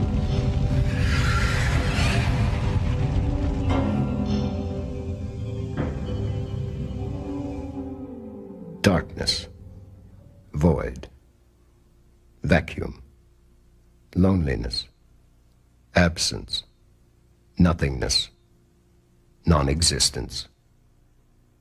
What I knew was that I was outside of the hospital,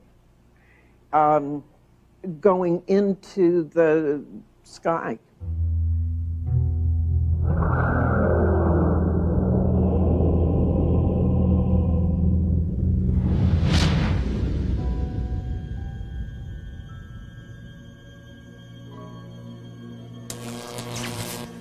Patsy, you never existed. You never will exist.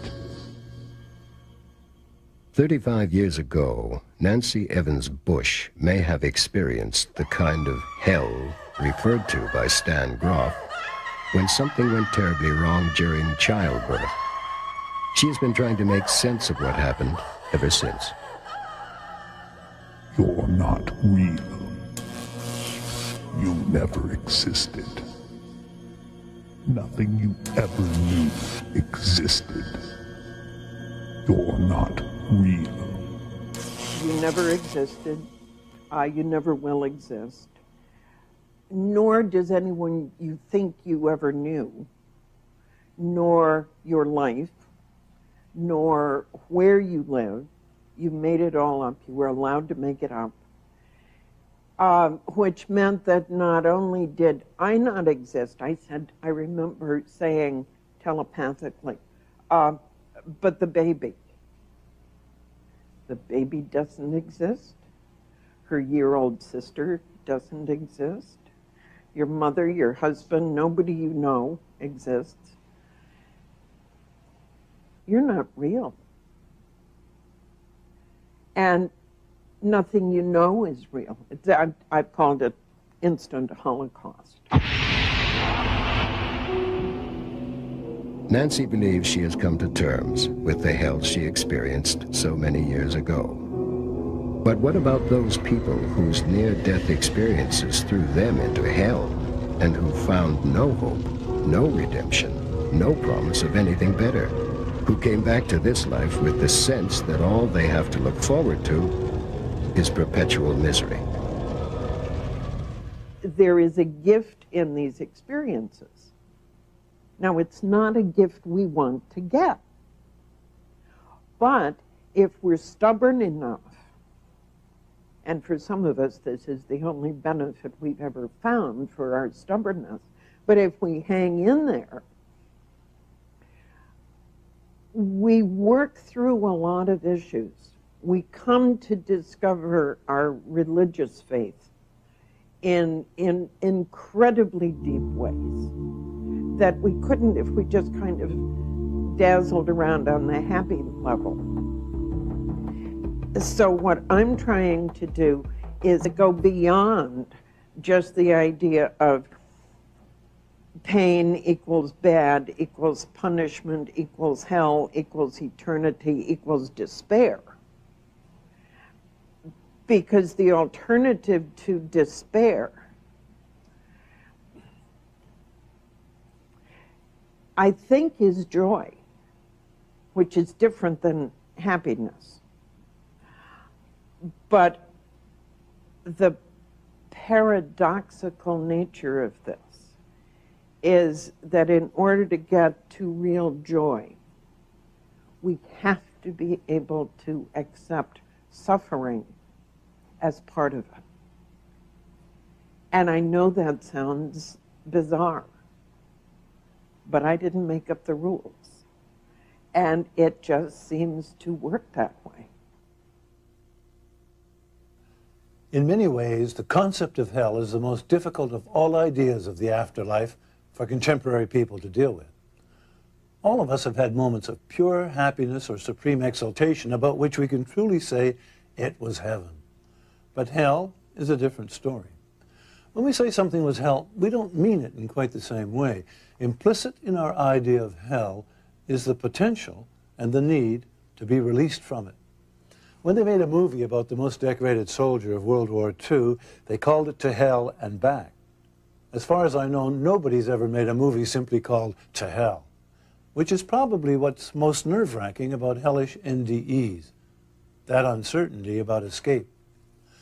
Nancy Evans Bush, like any believing Christian, finds reason in her experience by affirming that only through suffering comes ultimate joy. But what if, as some hellish NDEs seem to demonstrate, it doesn't? A troubling question. And to be candid at this point, until more research into hellish NDEs has been done, I'm perfectly content not to know the answer.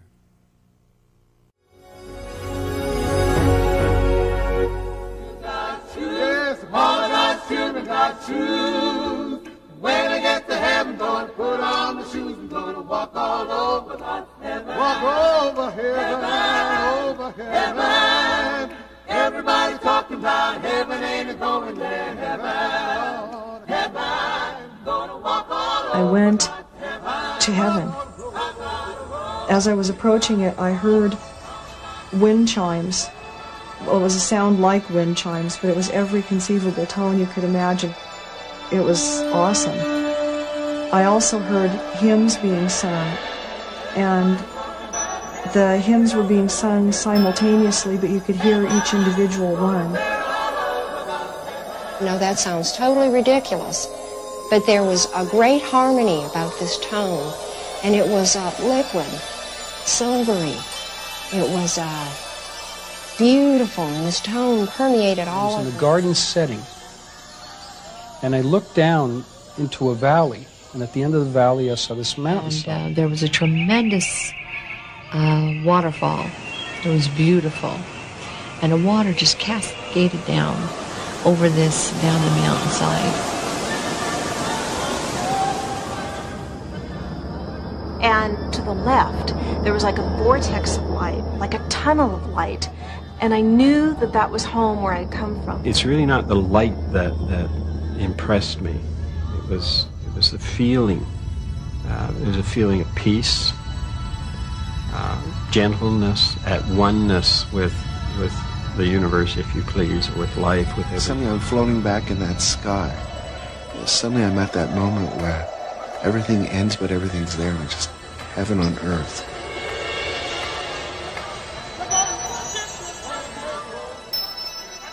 It was beautiful and it was scary. Vicky Umepeg is a blind musician. When she ended up in a terrible car accident, she saw for the first time in her life.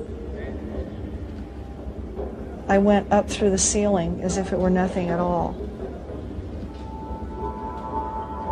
And then I was sucked into this aperture or trough or whatever you want to call it. I really don't know. It was a thing, tunnel. And then I was ejected out on this grass, and there were flowers and birds and trees and people.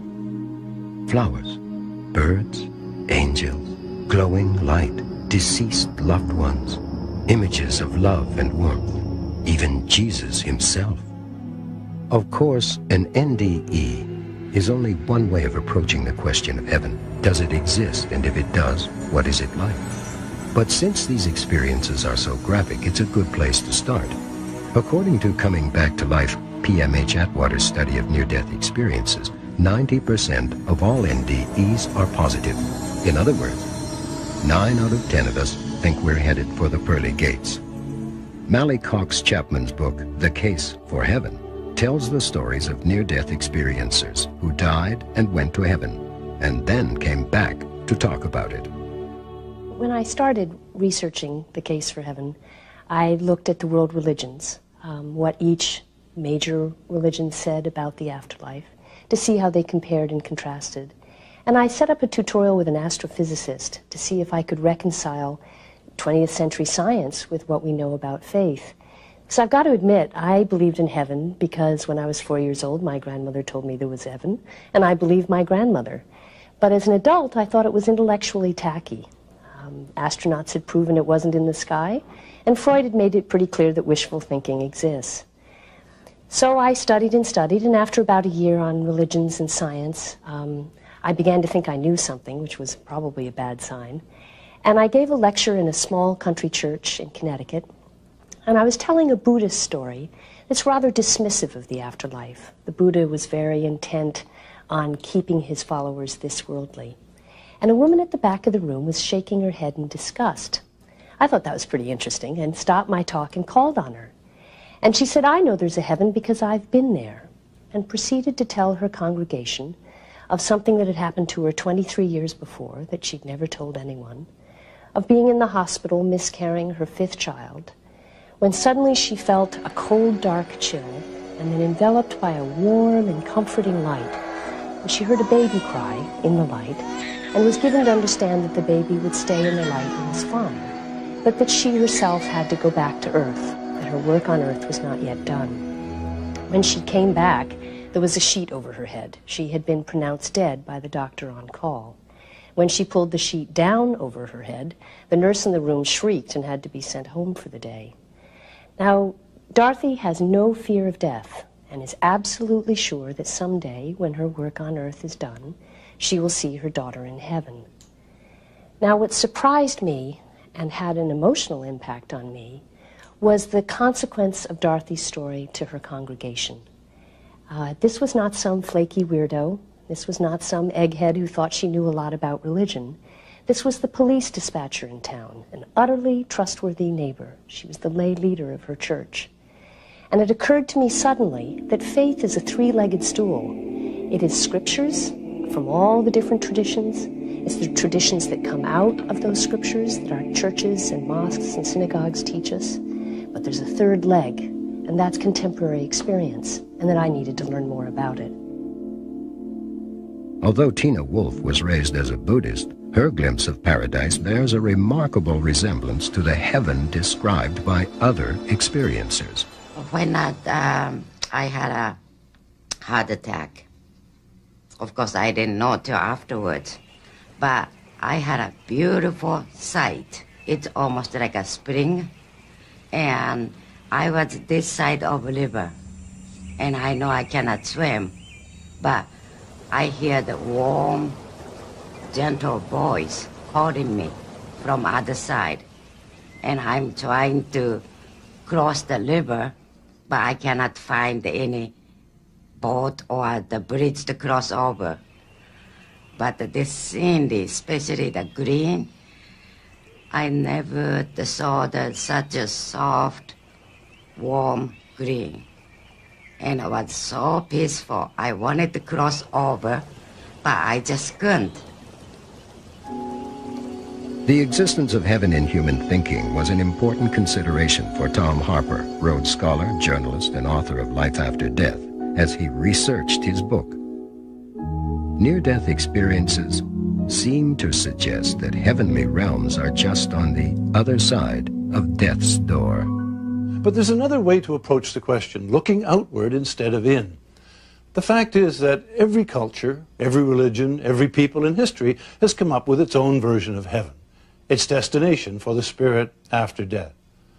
They must have something to tell us, or else a lot of very bright people have been wasting a lot of time. There definitely is a heaven, and I have seen it, and I saw the flowers and the trees and everything else there. Yes, I have seen all of it. Well, in certain conceptions, heaven can seem pretty dull, and in others, pretty incredible. But putting aside the specifics, all views of heaven seem to see it as a kind of reunion with a force greater than the individual, and to view death as a gateway to this reunion. Unfortunately, no one ever brings back documentation. The closest we come are the experiences of people who have nearly died and have begun the transition.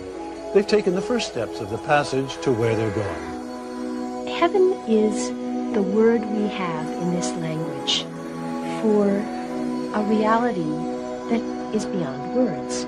It's a kind of cultural tagline that all of us understand. My experiencers of the 50 that I interviewed are actually quite modest about their claim of what they saw or how far they got or whether or not they actually were dead or participated in an afterlife. One of my experiencers said, "You know, I got to the gate, but you have to go through the gate to get to the fun part."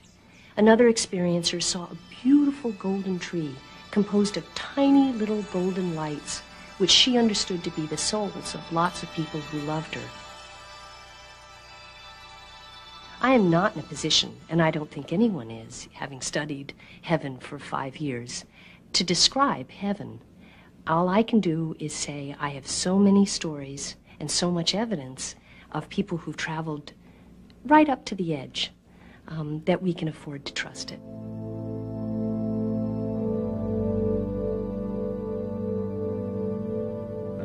I believe that there is a fulfillment in heaven in the sense that if I have been given something and didn't have a chance, or out of fear didn't do something with what I was given, that in heaven that can be fulfilled. And I believe that heaven would be that kind of fulfillment, that sort of finishing of the person. But I also believe that heaven would be dynamic because God has created a dynamic universe. I mean, my heart's beating, I'm breathing, all kinds of stuff's happening, blood is coursing through my veins, the world is dynamic, relationships are dynamic, and therefore if God is where heaven is, then that's dynamic too. So I don't see sitting on a bunch of clouds with a bunch of angels playing harps as any kind of a vision.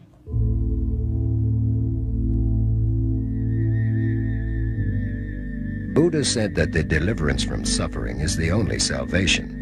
Man must escape the enslavement of earthly desires. He must divest himself of all illusion of individuality and become one with the universe.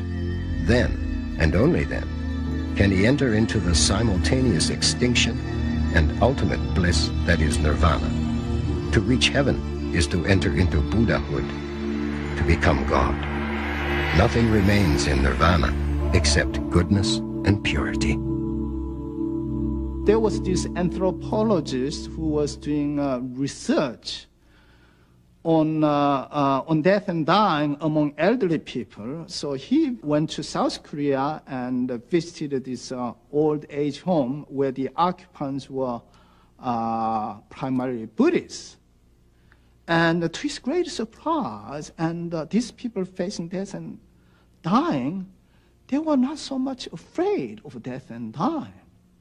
And the anxiety level was very low. And then the reason he found was, they don't have the same concept of death, as people who believe in single life system have. This is not the end. This is not the extinction. It's merely like you go through winter-like a period, you see. So it's uncomfortable, but there's a reassurance, and then you'll come to spring. It's like when the winter comes, spring will not be far behind, you see. So there's hope, and they'll have another opportunity. Islam is a faith of judgment. The Quran asserts, "And we will set up a just balance, so no soul shall be dealt with unjustly. And although there be the weight of a mustard seed, we will bring it forth and take account. And if the deceased has been a true believer, Allah will reward them for their steadfastness with a garden and a raiment of silk. Reclining therein upon couches, they will find there is neither excessive heat nor cold. Its clustered fruits will be brought within easy reach, and there will wait upon them youths who will not age." According to the Quran, heaven is what you would like it to be. It is the ideal utopia. So you'll have huris, you will have spouses, you will have fruits, you will have everything that your heart could desire.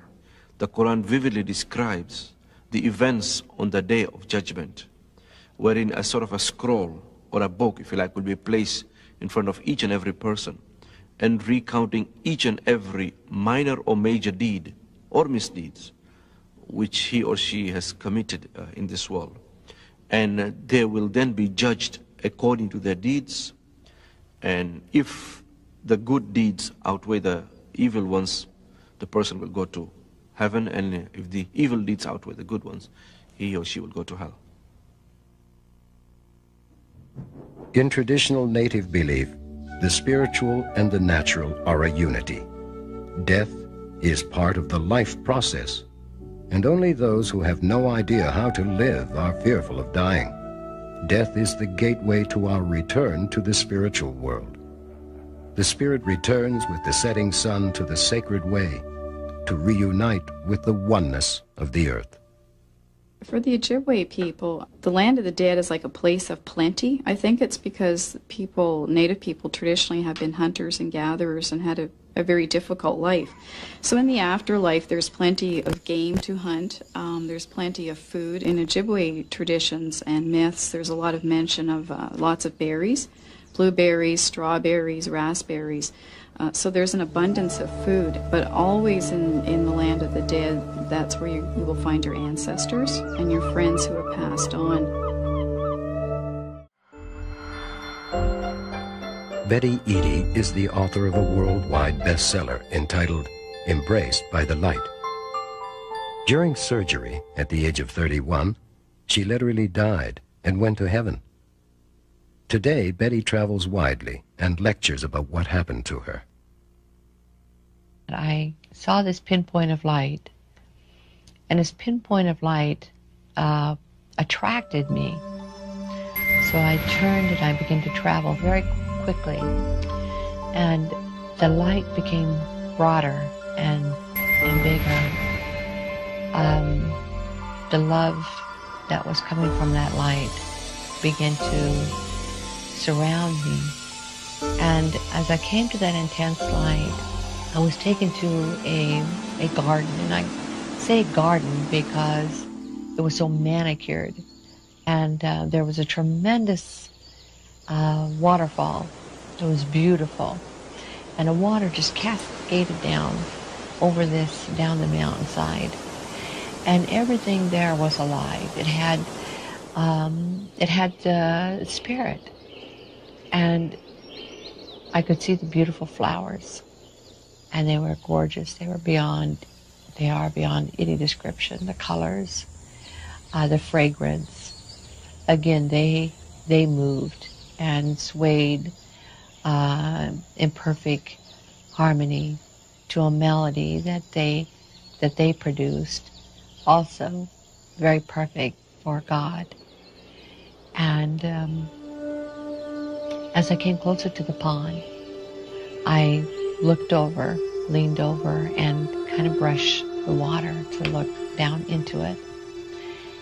And when I did, I saw my spirit for the first time, and I marveled at what was now my appearance, because instead of that, I'm going to cry, so I'm going to have to stop for a minute, if you don't mind. I imagine that Betty Eadie had a near-death experience, a profound experience that really changed her.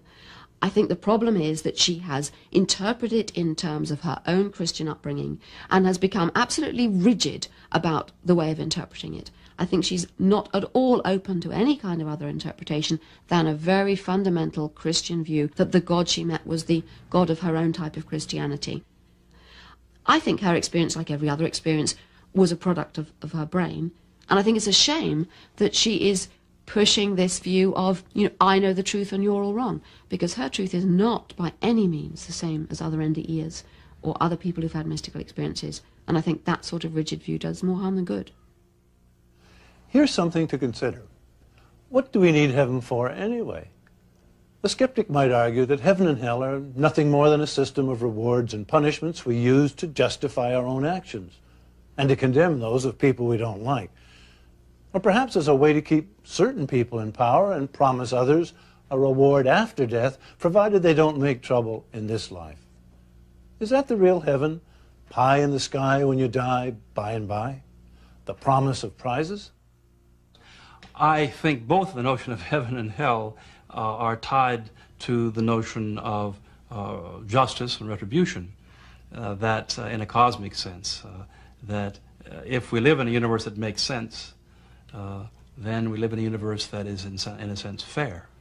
And that means that there must be, I think, some final drawing of the line, that certain people shouldn't get away with certain things and other people shouldn't have to put up with what they put up with.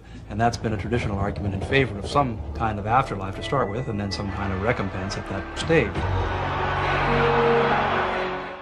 You know, a lot of people, probably many more than will admit it, have undergone out-of-body experiences that they feel brought them close to heaven. Indeed, in some cases, all the way there.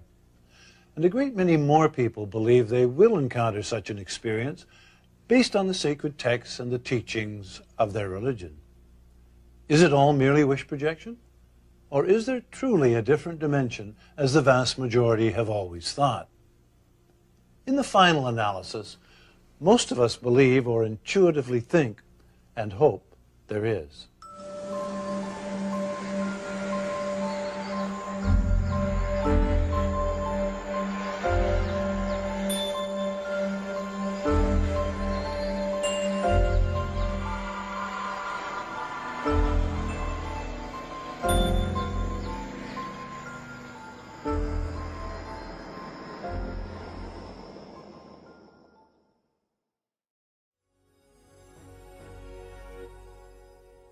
first image that came to my mind was my hands holding onto a cold railing. When Darrell Rooney was young, he found himself inexplicably fascinated by the story of the Titanic. Years later, during a hypnotic regression with Betty Binder, he remembered a past life that ended aboard the ill-fated liner and spontaneously recalled some of the names of other crew members, which he was later able to verify against old crew lists. He was not eager to tell his story, but because of the seriousness of our investigation, he agreed to an interview with us. So I'm out on the poop deck or something like that, and seeing, these faint objects in the distance, and these objects are the lifeboats. And I can see that the davits are empty and the lifeboats are out there, and then I'm staring my fate in the face. The lifeboats are gone, I'm going to go down with the ship. It's a memory that has terror attached to it.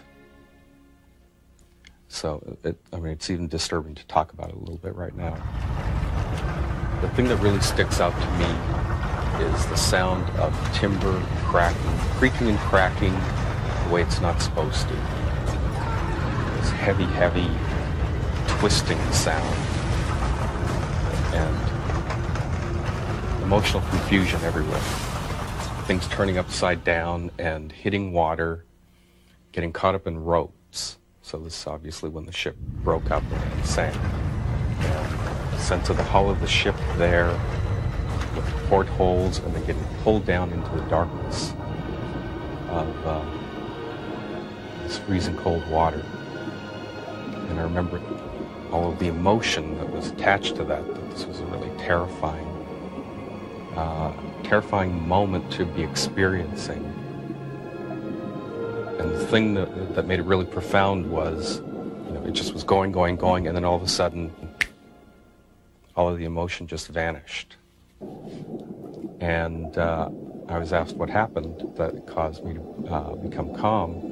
And what I said was that I separated from my body. And that's how I experienced it. Darrell came to me because he was afraid of the middle of the ocean. He was not afraid of seashores. I asked him what was scary for him, and he said, drowning in the middle of the ocean and being eaten by sharks. And he thought I would find that kind of strange, but I didn't. He was feeling very comfortable that I was accepting him, whatever his beliefs and experiences were. I don't go around telling people that I had a past life on the Titanic. And, for obvious reasons, because it's, people don't always take kindly to it. But the reason that I'm willing to talk about it is not so much about that experience as what the whole thing's about. The Darrell Rooney that I met in about 1981 had some bleed through from past life memories, and in some ways was very different. The personality who was on the Titanic was very nose to the grindstone. He worked in a boiler room, and he went to work, and on his off time, he would go up one deck to the bar, and he'd hang out with his buddies, and he never had any life beyond his work. And he never went topside until the ship was sinking. And he came to do regression, not related to his work, but related to a phobia that didn't seem to make sense. Stories like Darrell Rooney's convinced Tom Harper, theologian, journalist, and best-selling author of Life After Death, that the whole concept of reincarnation needed special consideration. When I came to this point of my research, I knew that reincarnation, the idea that we keep coming back until we get it right, so to speak, was believed in by some early Christians. I was also aware, of course, that nearly two-thirds of humanity have always believed in it in one form or another over many thousands of years. It was important for me, therefore, to look at it as objectively as possible. I think we keep coming back because we have to learn new lessons, and whatever we're going through now, we're, back in school for something. Suffering 103 or whatever. There are too many people on earth to die and go to heaven, because heaven would be awfully crowded. You know? And so that's why I think that you know, people are reincarnated. Mon âme sortira de mon enveloppe charnelle, puisqu'elle ne pourra plus y rester. Et elle repartira dans les ténèbres et elle attendra qu'un autre corps soit libre et souhaite l'accueillir pour continuer à développer d'autres vies sur Terre. Sinon, elle continuera ses activités, mais en dehors du corps humain. The soul is sort of like energy, and what Einstein says about energy neither being created nor destroyed, but only transferred to another form, is basically what I believe about in spirituality, that the soul also is never destroyed, but merely goes on to another body. Apparently one of them was I was a street urchin, and I've been a male in past lives. I can see that, and I have a fair bit of androgyny, and I identify on a fairly male plane, right? I may pose something that will be very disquieting to people, or to those fates and people who think that there's only one life. But the reincarnation is the only rational answer that so far we can find for the inequities and disparities in life. Why has one born blind? Why some people are born handicapped?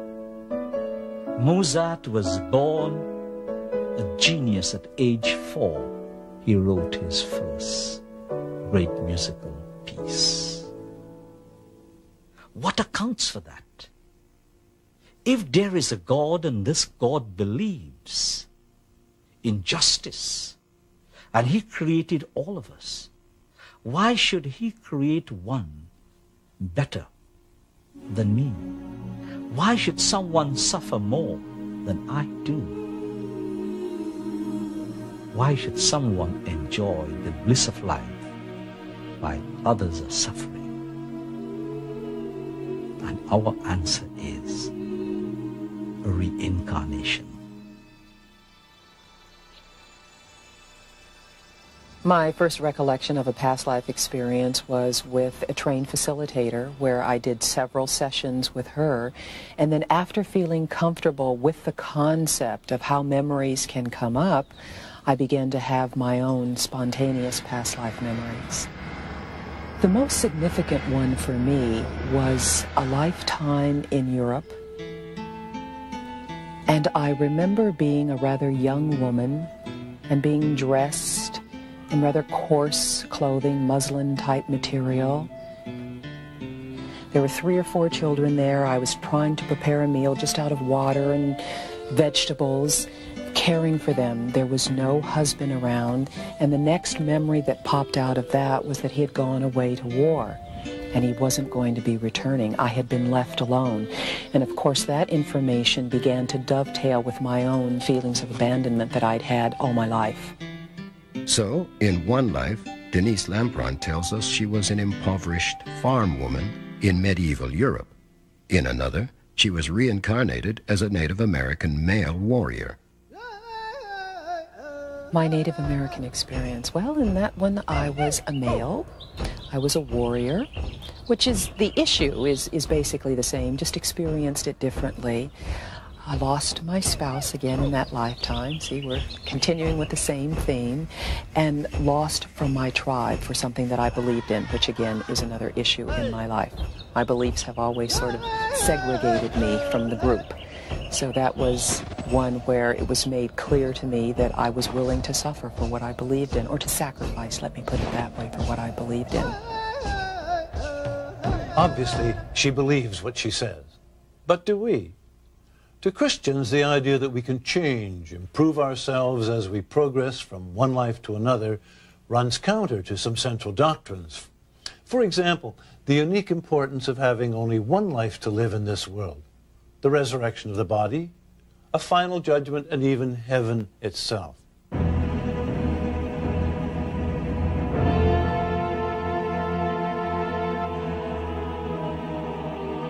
Whether famous, obscure, rich, poor, Oriental, Indian, black, white, a surprising number of people all over the world claim to have had previous life experiences. General George Patton spoke openly about his past lives. When one of his superiors said to him, "George, you should have been with Napoleon," he replied with all seriousness, "Oh, but I was."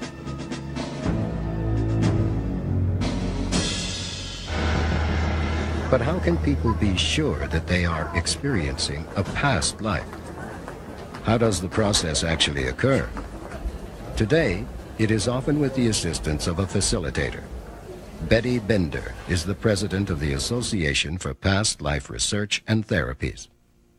Well, what I'm finding is that there's an increasing interest in past life regression, in remembering our past lives, and in the application of this modality to improving the present and improving our what we might call psychic experiences or our meditational abilities.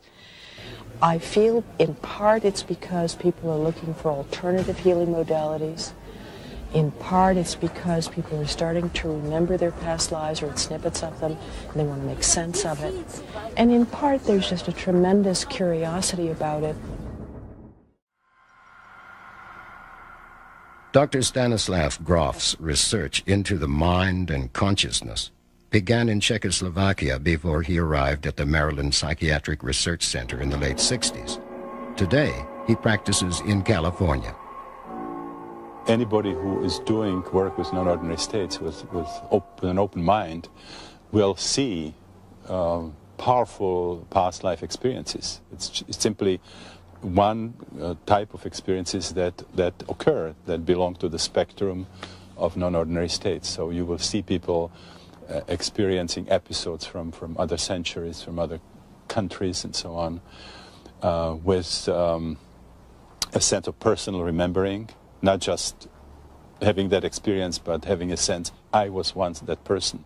This is not the first time it's happening to me. The people find powerful connections to their present life, and it has this sort of healing impact when they complete that kind of experience. Now, these are simply facts of observation. Now, the interpretation of these observations in terms of survival of the same unit of consciousness is just one of the possible theories. It's a very good one. It's certainly much better than what we have in traditional psychiatry, where the whole thing is just discarded as nonsense. I think the whole idea of reincarnation is incoherent. On the surface, it's a sort of attractive idea, and it deals with the problem of suffering. You know, why should I have such a terrible life? Well, because I did something bad in a past life. Why should I be frightened of heights? Because something happened to me in the past life, and so on. But really, if you think what it could possibly mean, what could be reincarnated? For reincarnation, personal reincarnation, to make any kind of sense, there has to be a soul or a spirit or a me or something or other with memories. The whole idea wouldn't make much sense if we don't bring our memories from one life to the next. And clearly, on the whole, we don't. So I have enormous troubles with the whole idea of reincarnation in its more trivial sense, personal reincarnation. So when I read evidence for young children in India apparently remembering past lives, I have no idea what's going on. Much of it, if it's true, could be interpreted as telepathy, clairvoyance, other things if you believe in those.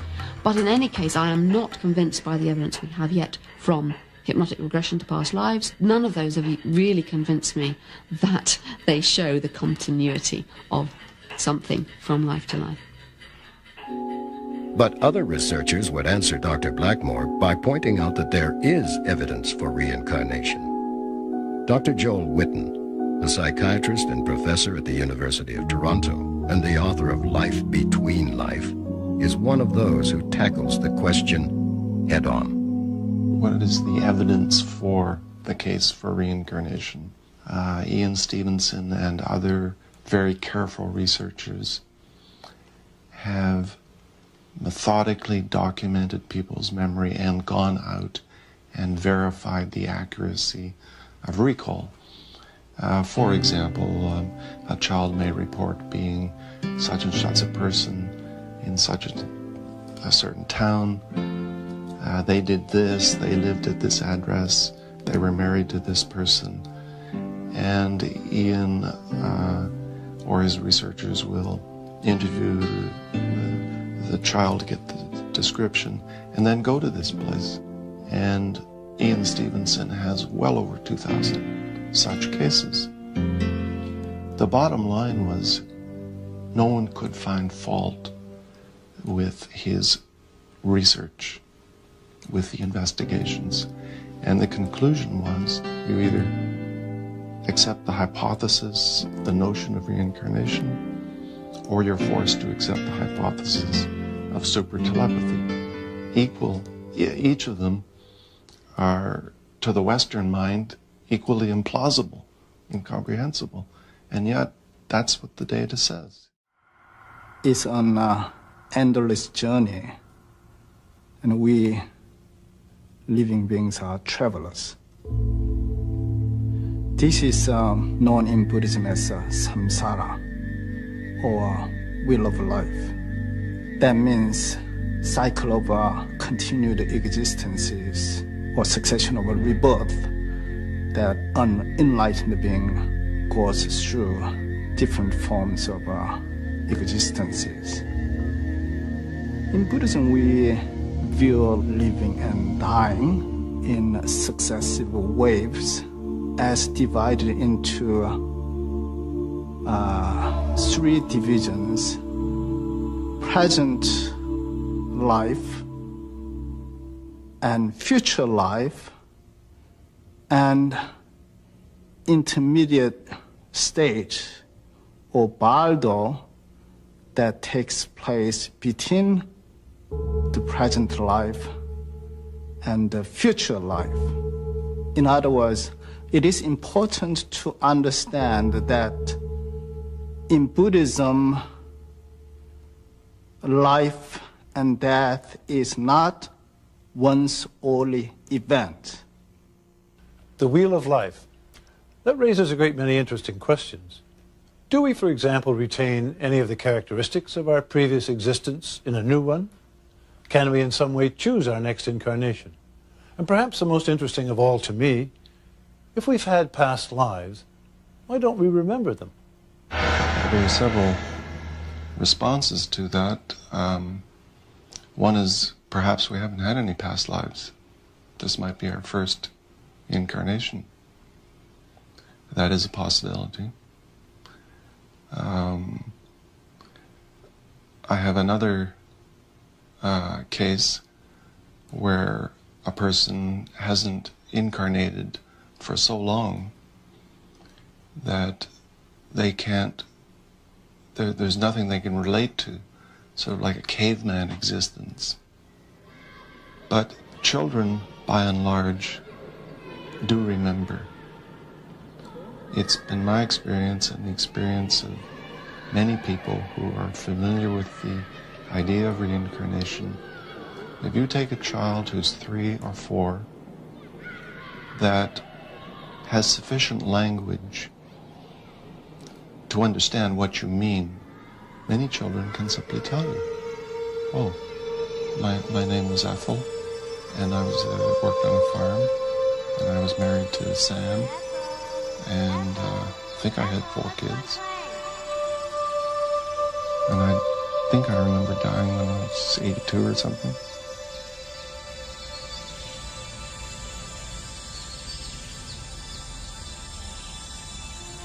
Here in the West, it seems that once a child enters the school system, these memories just get repressed or disappear from consciousness.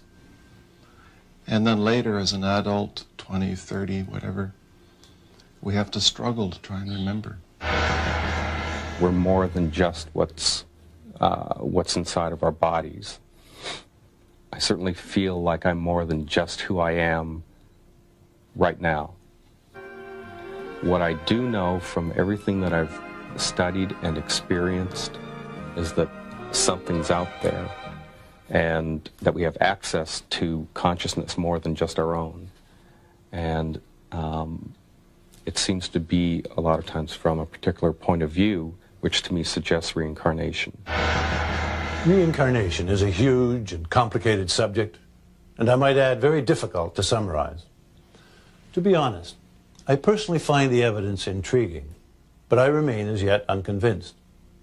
Nevertheless, I find that Dale Kernahan's questions underline the essence of what so many find appealing about reincarnation. Why are some born with great physical limitations? Why do some suffer more than others? How do we resolve the great inequities between people? Reincarnation is certainly one answer.